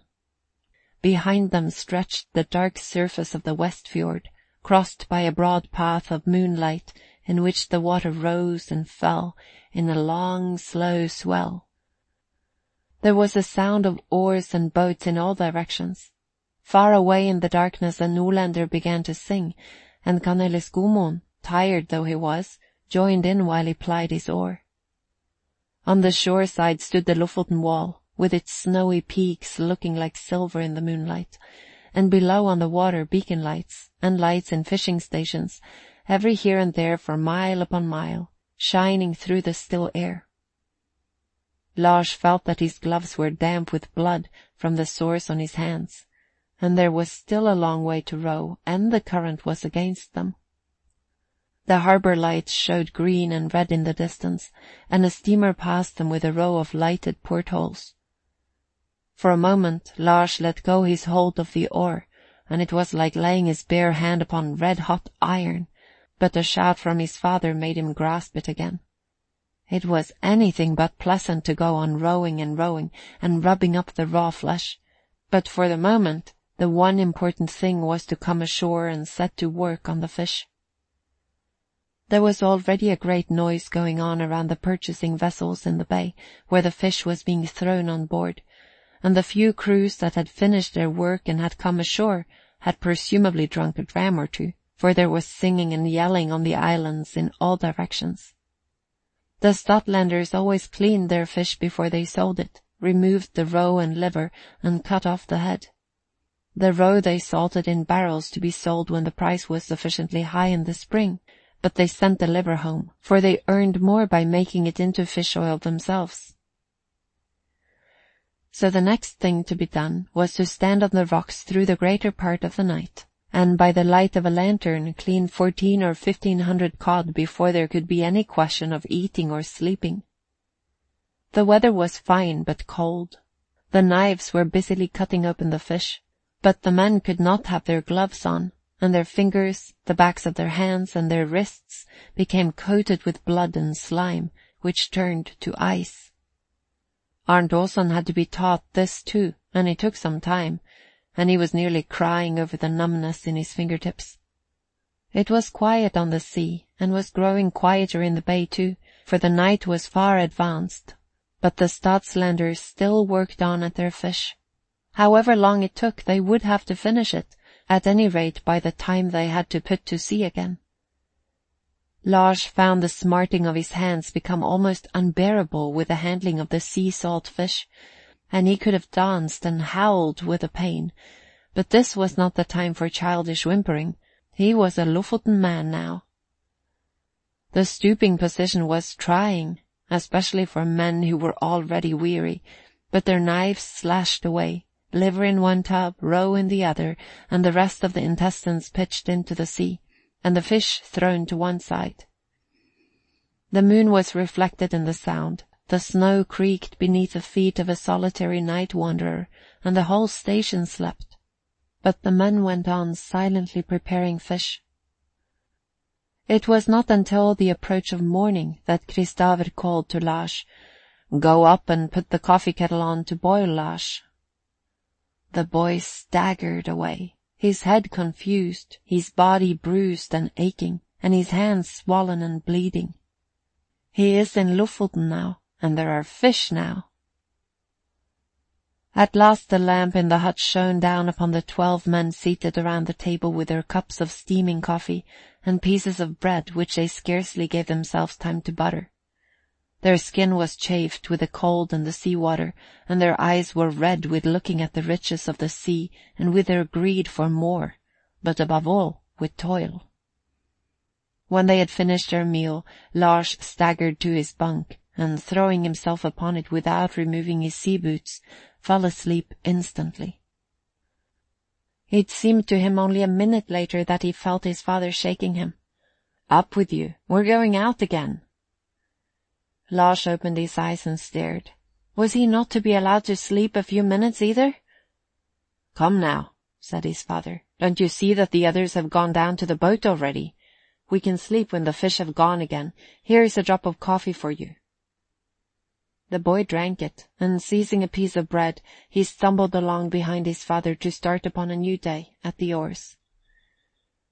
It was only later that he found out that after all, he had slept a few hours while the others were on board a trading vessel that was relieving the seal of 1,400 fish. After this followed days in which the whole of Lofoten lay in a fever. The fine weather continued. Steamers passed, hooting, in and out of the harbor. Fish vessels sailed away loaded. Others came empty and proceeded to buy. Floating fish oil boileries cast anchor and wanted liver, and every evening the fishing fleet returned heavily laden from the banks to the station. Fish! Fish! This was going to be a golden year. It was not until late at night that the sea became quiet. There was not a wave upon the scarcely moving surface of the West Fjord as it lay in the moonlight. Some blackbirds, cormorants, had settled on the most distant rock, whence nothing was to be seen but the dark water and the shining moon, and far in at the foot of the Lofoten wall for mile after mile, harbour lights and beacons. The snowdrifts on the mountain glaciers gleamed white against the blue of heaven, where the stars of the Arctic night sparkled, and the long milky streaks of the aurora glowed and paled. When the grey dawn began to appear, the cormorant took flight with a scream over the water, answered a mile off by the loon. Not until later did the gulls rise and sail out with their first "Ah-oo! Ah-oo! A fine day! A fine day! Ah-oo-ah! Ah-oo!" They ran chattering about the rocks, where flocks of white-breasted auks and ducks were diving into the water and rocking on the waves. "Morn! Morn! Morn!" they cried. At last it was light enough for a flag to be hoisted on the station, and as it ran up, an avalanche of boats and shouts was let loose over the smooth grey water. The shoals of fish had now come almost into land. Women and children rowed out a few boat lengths from the rocks and fished for cod. In a little boat lying to the north of the bay sat Barbara the fortune-teller, wrapped up in her woolen shawls, hauling in cod on a line, and with her was Moses the Jew in his brown overcoat, with his curly black locks and large hooked nose, pulling up the splendid big fish, one after another. "What will man do mit the cod?" "Why, eat it, or I'll sell it. Why not do a little business? He cannot sell watches on shore when everyone is on the banks." He was a Lofoten man now, and Barbara and he were going shares in the fishing. At a little distance there was another little boat, containing a missionary and a woman of disreputable character whom he was trying to reform. They were both fishing busily. The priest and the doctor were out fishing, and the shop assistants had got hold of a cockle shell and a line with a hook at the end of it. The cod would bite, even if there was nothing more than a reel upon the hook. The days passed, and Sunday came at last. End of chapter 13.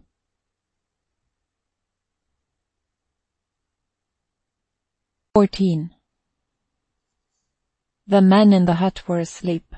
It was Saturday night, and in view of the coming Sunday, the 12 men were at last sleeping soundly, knowing that they would not have to get up again in an hour or two. There were 6 bunks in the one room, in threes, one above the other, and 2 men in each. They lay with their heads thrown back so as to breathe freely in long, deep breaths, and the various nasal sounds from the 12 men were like the breaking of waves upon rocks. Here a coverlet was raised by a knee, there a foot appeared over the edge of the bunk. They snored and they muttered in their dreams, but they slept. Thoroughly worn out, the perspiring, sea-hardened men drifted further and further off into unconsciousness. Their sleep was as soft as wool, and they sank deeper and deeper into it, and no one was coming to wake them, for they were not obliged to get up. They slept on and on. Just at first, one or two of them were perhaps too tired, and the thoughts and images that passed through their minds too persistent to allow them to lie still. They were rowing so that their fingers were chafed to the bone. They saw the cod rise out of the sea and darken the sky like a multitude of birds. Well, cod could fly, and look, they were made of silver, no, of gold. It was riches. So come, good people, and tell us what we owe you, for this time we can manage to pay.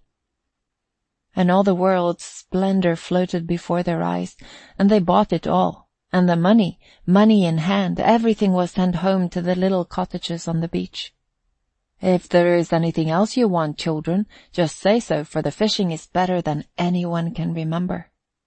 They buy farms with a garden and avenues of trees and horses and carriages, just as at Lindegård. Now there would be an end to that everlasting complaint of poverty and having no money in one's pocket. Little by little the visions faded, and the men were sufficiently rested to feel their weariness, and lost themselves in a pleasant haze, a quiet landscape, a paradise of rest.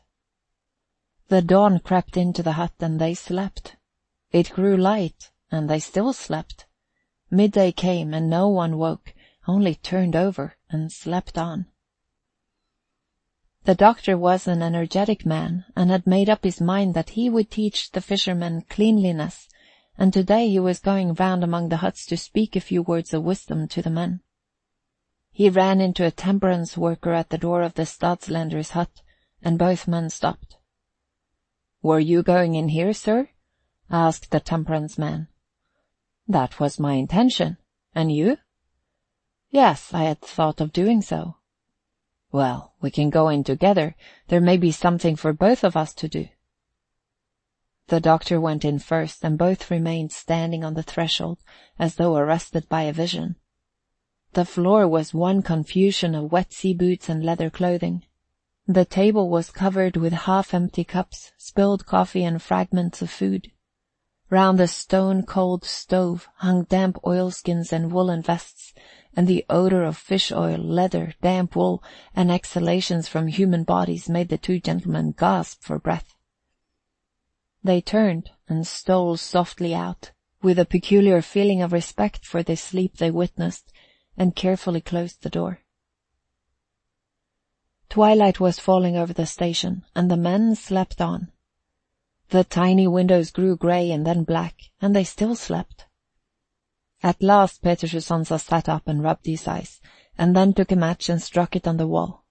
It was 7 o'clock by his watch. It was too early to get up on a Sunday morning, so he drew the coverlet over him and went to sleep again.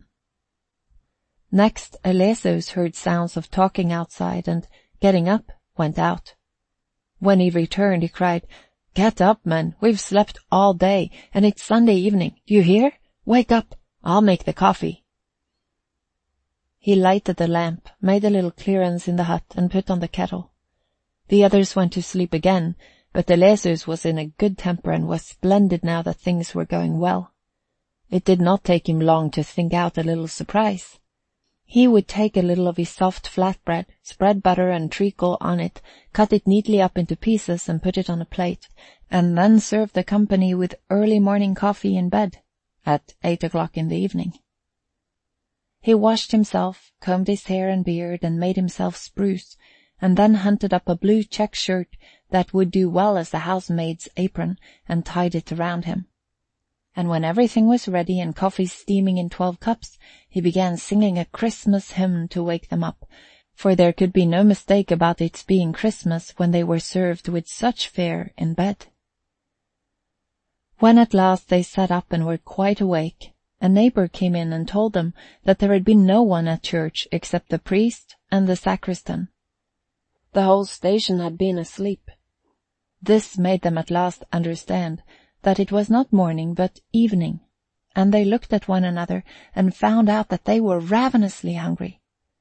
They had not tasted hot food for a whole week and had gone hungry for several days, so they needed something more than coffee and flatbread now. Someone said, "Melja," and instantly there was a chorus of "Melja." That was a dish to set before a king, and they had not had it yet this year, so of course it must be Melja. "Henry," said Peter Sonsa, "I know you're a good hand at that, so you must set to work." While Henry Rabben was busy over the hearth in the kitchen, Lars had to take out pen and ink and write Lofoten letters for the men.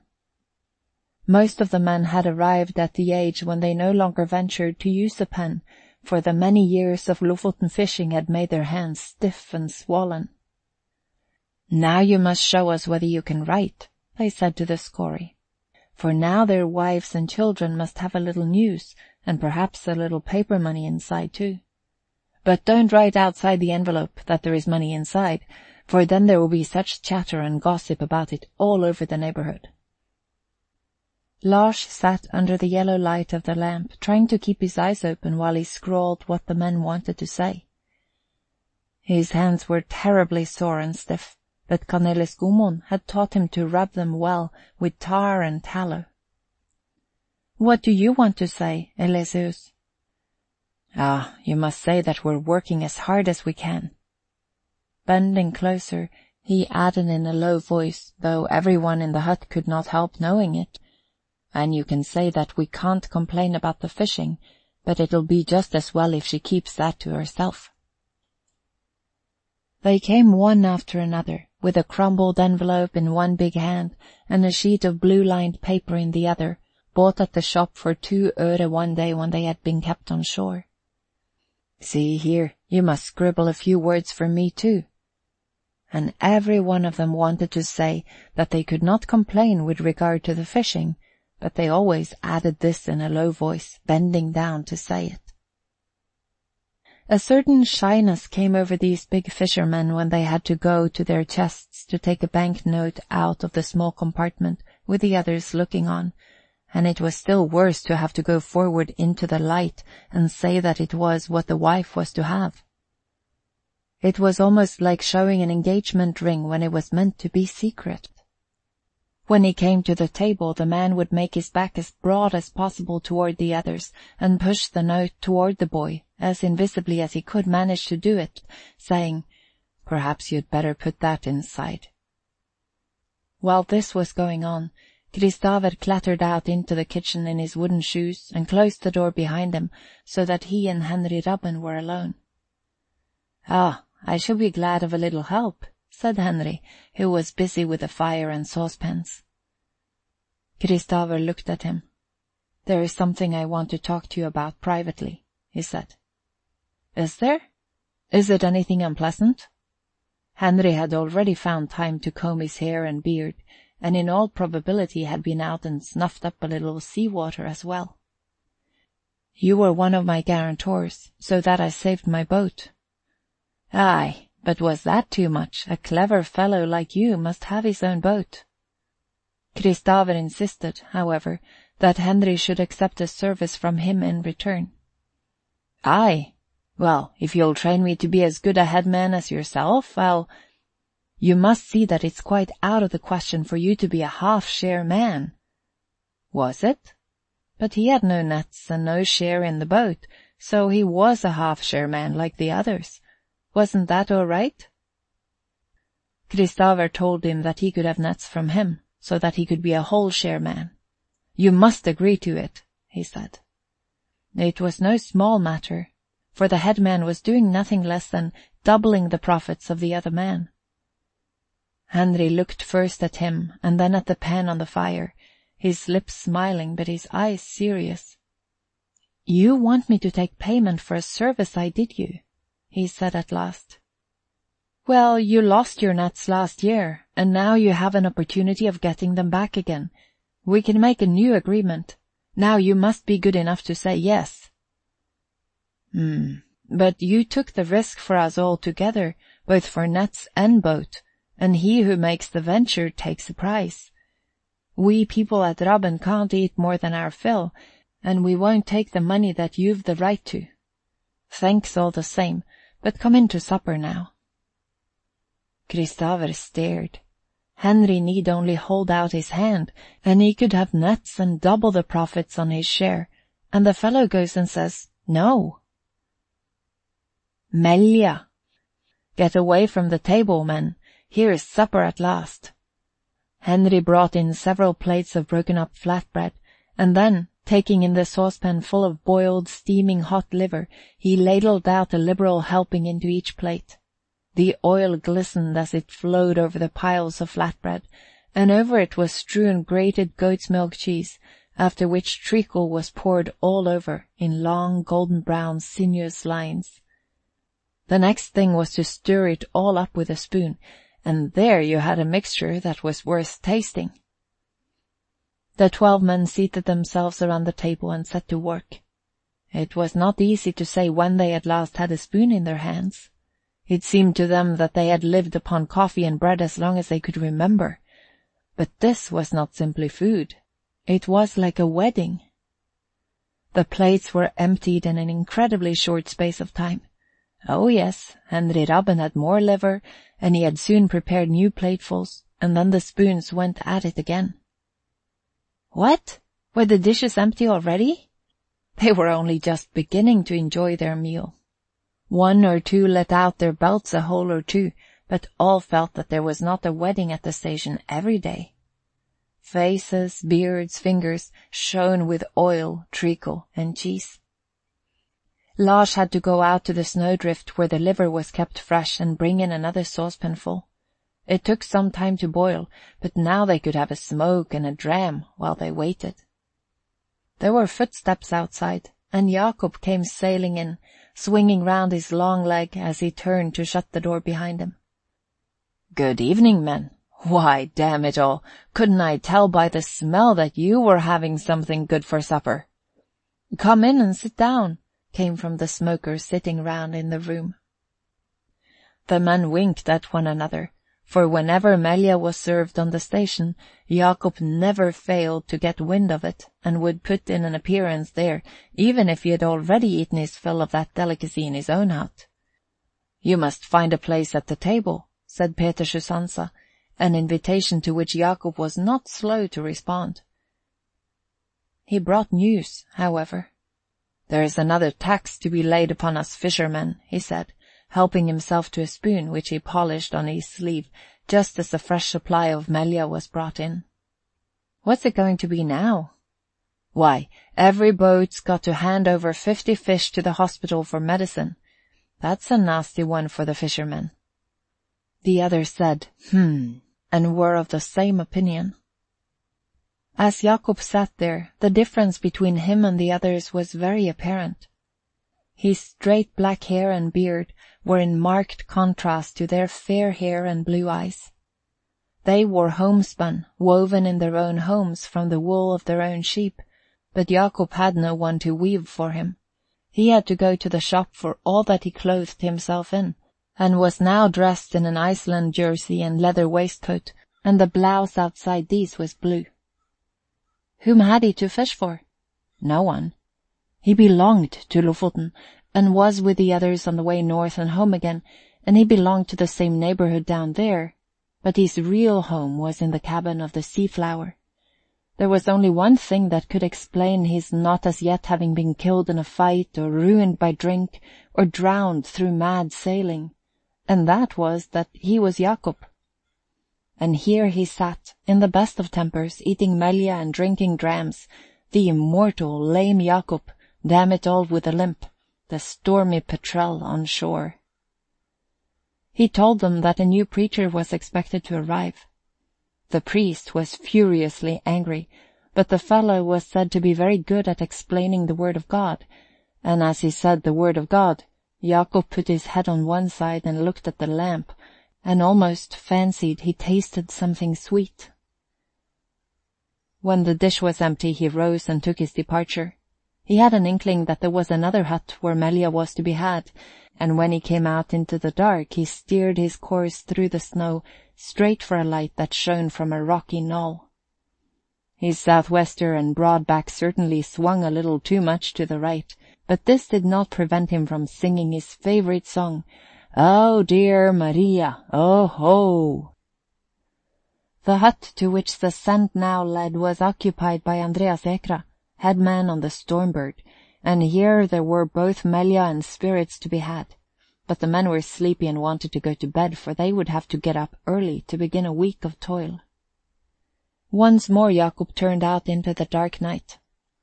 By this time he had put away a great many small drams and taken a good cargo of Melia on board, but he steered for the harbour light and remembered more or less where his little boat lay. Of course, as he staggered along past the little dark huts, he had to sing his song, "Oh, dear Maria, oh ho!" Hello! He had tumbled into a snowdrift. But what was there to prevent his lying there for a little while quietly and looking at the stars and then scrambling up again? The lights on the wharves and in the huts were out, and no one saw that Jacob was white on one side and dark on the other. Ha! There was a fellow stealing along with a girl. Heh, heh! Did he think that Jacob had never been young himself? At last he reached his boat, unfastened her, and tumbling in, got out the oars. Beneath him lay the water of the Sound, dotted with stars, and above him was the sky, sparkling with still more stars. And now the wharves began to move backward, away from him. Well, well, let them go. Ships and boats on the harbour, the noise of breakers out at sea, darkness and peace on land and water. Oh, dear Maria, oh ho! End of chapter 14.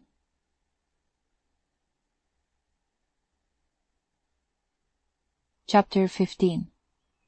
It was winter too, with snow and storm on the grey shore far down in the south. Wives and children were each busy in their own way, but their thoughts were with the men upon the sea, far, far up in the north. High up among the hills on a little mountain farm, there lived an old man with a white beard, the father of Cornelis Gudmund. He groped his way about, out and in, and grew more infirm every day. Was it not strange? Once he had had such capital sight that he could distinguish the sheep one from another miles away on the mountain, and he could follow the boats and ships down below on the fjord, and knew them all and could give them their right names. Even in the lowlands at the foot of the West Mountains, right on the other side of the fjord, he could see a boat lying on the beach, and the smoke rising from the red and grey farms. And now he could scarcely see his own hand. Think of it! He used to earn a good deal of money by making birch brooms and wooden shoes, but now he only cut himself because his hands trembled so, and besides he could not wade through the deep snow to find material. His little daughter fed the sheep, the 2 cows, and the little fjord horse, and he was not so bad but that he could find his way to the stable and feel the animals to see if they were properly cared for. But except for that, all he had to do was to sit on a stool beside the stove and smoke a small iron pipe, keep up the fire, and let the time pass. The wind was always blowing up on the hills, and had gradually taken shape in his mind and become a person to whom he could talk. He had the child to talk to, and she did what she could, but at least one evening a week she went off on skis the 3 or 4 miles down to the nearest neighbour to chatter and enjoy herself with other young folk. No, the wind was far more to be counted upon. It was always about the house.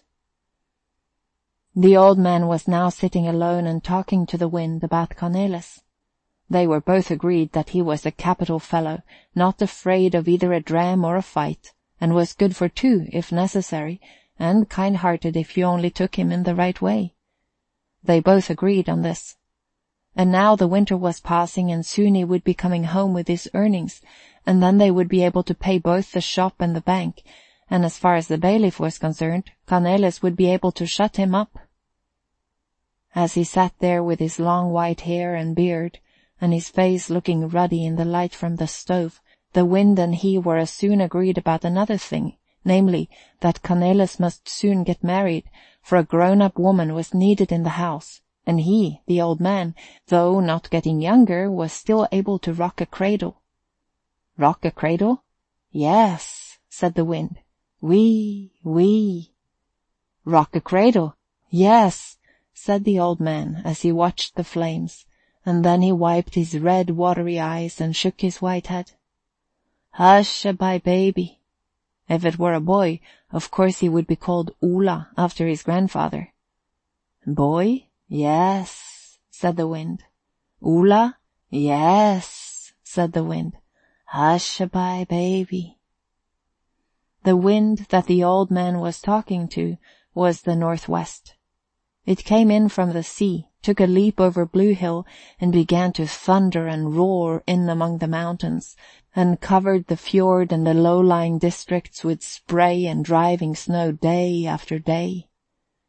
White snow wraiths were whirled up sky-high and carried headlong through the gloom. Down on the beach, the lights in the cottage windows could scarcely be seen. The cottages seemed to be crouching down and trying to hide in the snow from sheer terror of the storm. On one such evening, the 14-year-old Oluf Myran was coming on skis from the shop, which was also the post office, with a bag upon his back and his cap drawn down over his ears. He had with him a number of letters that had to be distributed about the neighborhood that evening. Lofoten letters. It is quite an event when one drops into a little cottage. Bless my soul, says the wife, it can't surely be true. She has been waiting and longing, and there it is at last. Is it really true? Andreas Ekra's wife, Anna Marta, had been to the bog to get some peat, and on her way back had a hurricane to struggle against upon a road that was nothing but snowdrifts, into which both she and the load sank. She pulled with all her might and waded in snow up to her hips, and if anyone imagined that she was such a follower of fashion as to be wearing cotton unmentionables under her petticoat, he would be very much mistaken. Then the sled pitched on its head and had to be pulled up. Then its hind part sank deep in and seemed to be sitting, looking at her like some animal, and the lashing and whirling of the wind and snow in her face were enough to make anyone take God's name in vain and swear. Deuce take the drifts. She was only a woman, and she was covered with snow from head to foot. And there, if the sled didn't upset again and the peat slide off and lie in the heap on the snow. No, when once the devil is let loose. But home it should go, and she swore once more, and then set to work pushing and pulling and struggling, as if she was raging and clawing and fighting with 700 little devils. The fire was burning on the hearth in the kitchen, and there was a light in the window when she at last came through the drift close to the kitchen door, and at that moment a boy on skis came past the corner of the cowshed. "Hello!" he cried. "Is that you, Oluf? You're not going around with Lofoten letters, are you?" "Yes, I am." "There isn't one for me, I suppose?" "No, but nearly everyone else in the neighborhood's got one." "Letters with money in, too?" "Yes, there are some with sealing wax on that I had to sign my name for." And the boy went on his way through the wind. Ah, that Andreas! It was just like him. He never wrote home from the beginning to the end of the winter, and he never sent her a penny, even when the fishing was so good that he was rolling in money. It would serve him right if she left off taking any trouble about him, and upon her word she would make up his bed in the cowshed when he came home in the spring, and she would sleep in the bed in the living room herself with the 2 children. The horrid fellow! His old mother was sitting beside the stove, smoking chewing tobacco in a clay pipe. She was always scolding, and nothing that her son's wife did was right. But she herself had to be looked after and cared for like a baby. Anna Marta brought in the peat and brushed the snow from her dress, and as soon as she had had her supper and put the children to bed, she sat down to spin yarn for the pastor's wife. Someone had to earn a little money if the man of the house did nothing for his family. And as she sat there in the lamplight, tall and fair, and made the spinning wheel whir, she actually began singing a love ballad, even though the old woman beside the stove growled and held her hands over her ears. Meanwhile, the boy on skis had stopped at a little red house, where he found Berit Hylla wading through the snowdrifts with water that she was bringing in for the evening meal. "A Lofoten letter! My gracious! Then you must come in, Oluf." How was it possible that this beautiful woman could have taken Eleseus Hylla? It was true that she had had a child with another man who had gone away to America, but even after that, Brant at Lindegård himself had said that she looked like a princess, and that her hair was like golden sunshine. And then she went and threw herself away upon Eleseus. Since then she had never seemed to have time to sit down. She was running about, indoors and out, from morning till night, perhaps to keep herself from thinking, for Eleseus had forbidden her to let her child set foot in his house. "I won't have that bastard here," he used to say. It was a little girl, and the poor board had sent her to a farm where she did a maidservant's work, although she was only 12 years old. It was hard for her mother never to see her, never to be allowed to visit her. The beautiful woman was becoming hollow-cheeked and thin, but her hair was the same as before, and when she let it down, the streams of golden sunshine fell almost to her feet. Now a Lofoten letter had come for her, and when she sat down, cold as she was, beneath the lamp, and read the few lines it contained, her eyes filled with tears. There was a 10-krone note enclosed, and there were many wives who would be only too glad if they received no more than half of that. Now, wasn't it true, as she always said, that Eleseus was very good? Oluf Myran glided on through the wind and the darkness from house to house with Lofoten letters. At home at Myran there was great excitement, for the letter to Maria was a real, true money letter with many seals upon it. When she took it in her hand, she turned it over and over, and held it under the lamp to see if it were Kristofer himself who had written it, and round her pressed several heads, fair and dark, trying to get a view. When she opened the letter, several banknotes fell out, which she hastily replaced in the envelope. Her husband wrote that the fishing was quite extraordinarily good, so that things might go better at Myran after this. The bedroom door opened, and the old woman with spectacles upon her long nose appeared. "A Lofoten letter! Well, I declare!"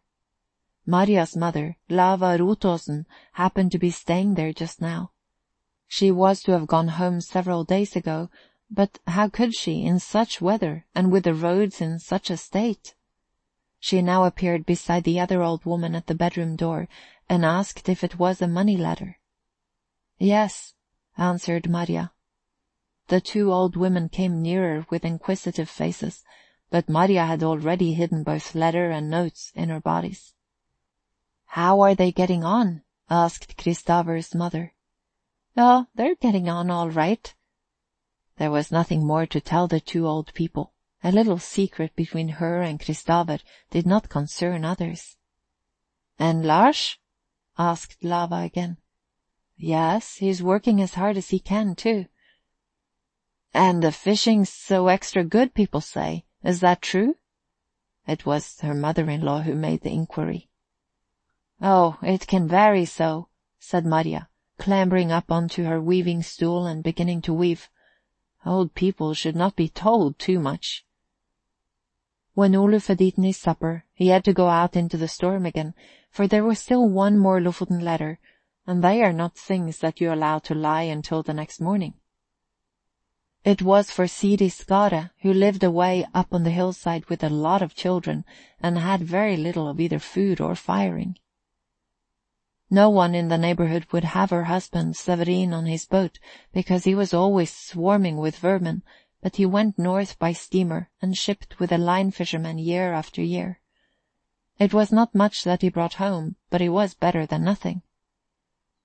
Both winter and summer, the grey little cottage on the hillside presented a poverty-stricken appearance.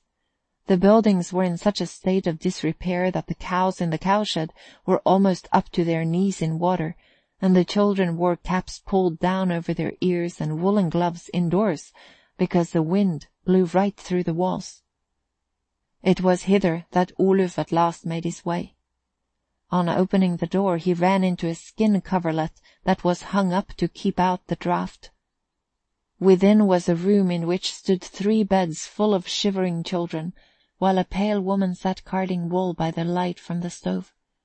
She was wrapped in a large faded woolen shawl, but she too was blue with cold. She was not much more than 30, but her face was pale, worn, and lined, and her eyelids so heavy that she seemed hardly able to raise them to look at the newcomer. "A Lofoten letter." As she opened it, a 5-krone note dropped out. Dear me! This was wealth indeed. "Sit down and I'll get you some flat bread and cream," she said, feeling that she must do something in return for the blessing he had brought them all. Oluf could not wait, however. He was the man of the house at home now, so he had to be off again. There were many other things for such a lad to do in a neighborhood where all the men were away. A little while ago a girl went out of her mind, and he had to go and watch over her for a day and a night, and then go with her and her mother to the asylum. And when old Trøen had inflammation of the lungs, Oluf had to get a horse from Lindegård and go for the doctor. People felt that they must go for help to the menfolk that were left. He forced his way through the northwest wind, his face lashed with snow and sea spray and with sand and seaweed that the wind whirled up from the beach. As he opened the door at Myran, the wind tore it from his hands and swung it back against the wall. The house shook, the sudden gust of wind extinguished the lamp, and the children began to cry. It is unpleasant to be out on such a stormy night. It is bad enough down by the fjord, but what must it be for those who perhaps are out on the sea? Lofoten, Lofoten. Maria had relighted the lamp and put the children to bed, and had returned to her weaving. The house shook with the wind, and it was a relief to her to have her fingers occupied when the gusts of wind threatened to lift the cottage and carry it away through the night. Was she afraid?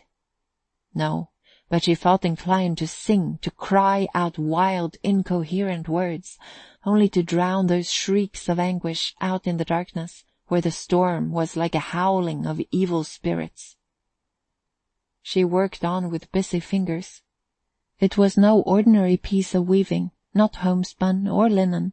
It was a hanging with figures woven into it, and she had learned how to do it from the master forester's wife up in the valley when she was a girl. This lady had lately come to her with a pattern for her to weave from, and had explained the figures to her, though she had learned about them in her school days. It represented the legend of Siegfried, and at present she was doing the part where Siegfried was riding on his horse Crane through a great crackling fire on the mountain of Franconia. As she sat there with the storm about her, she seemed to be looking at her own life as she wove the great legend of long ago into her web. She was condemned to live here by the sea, which she hated.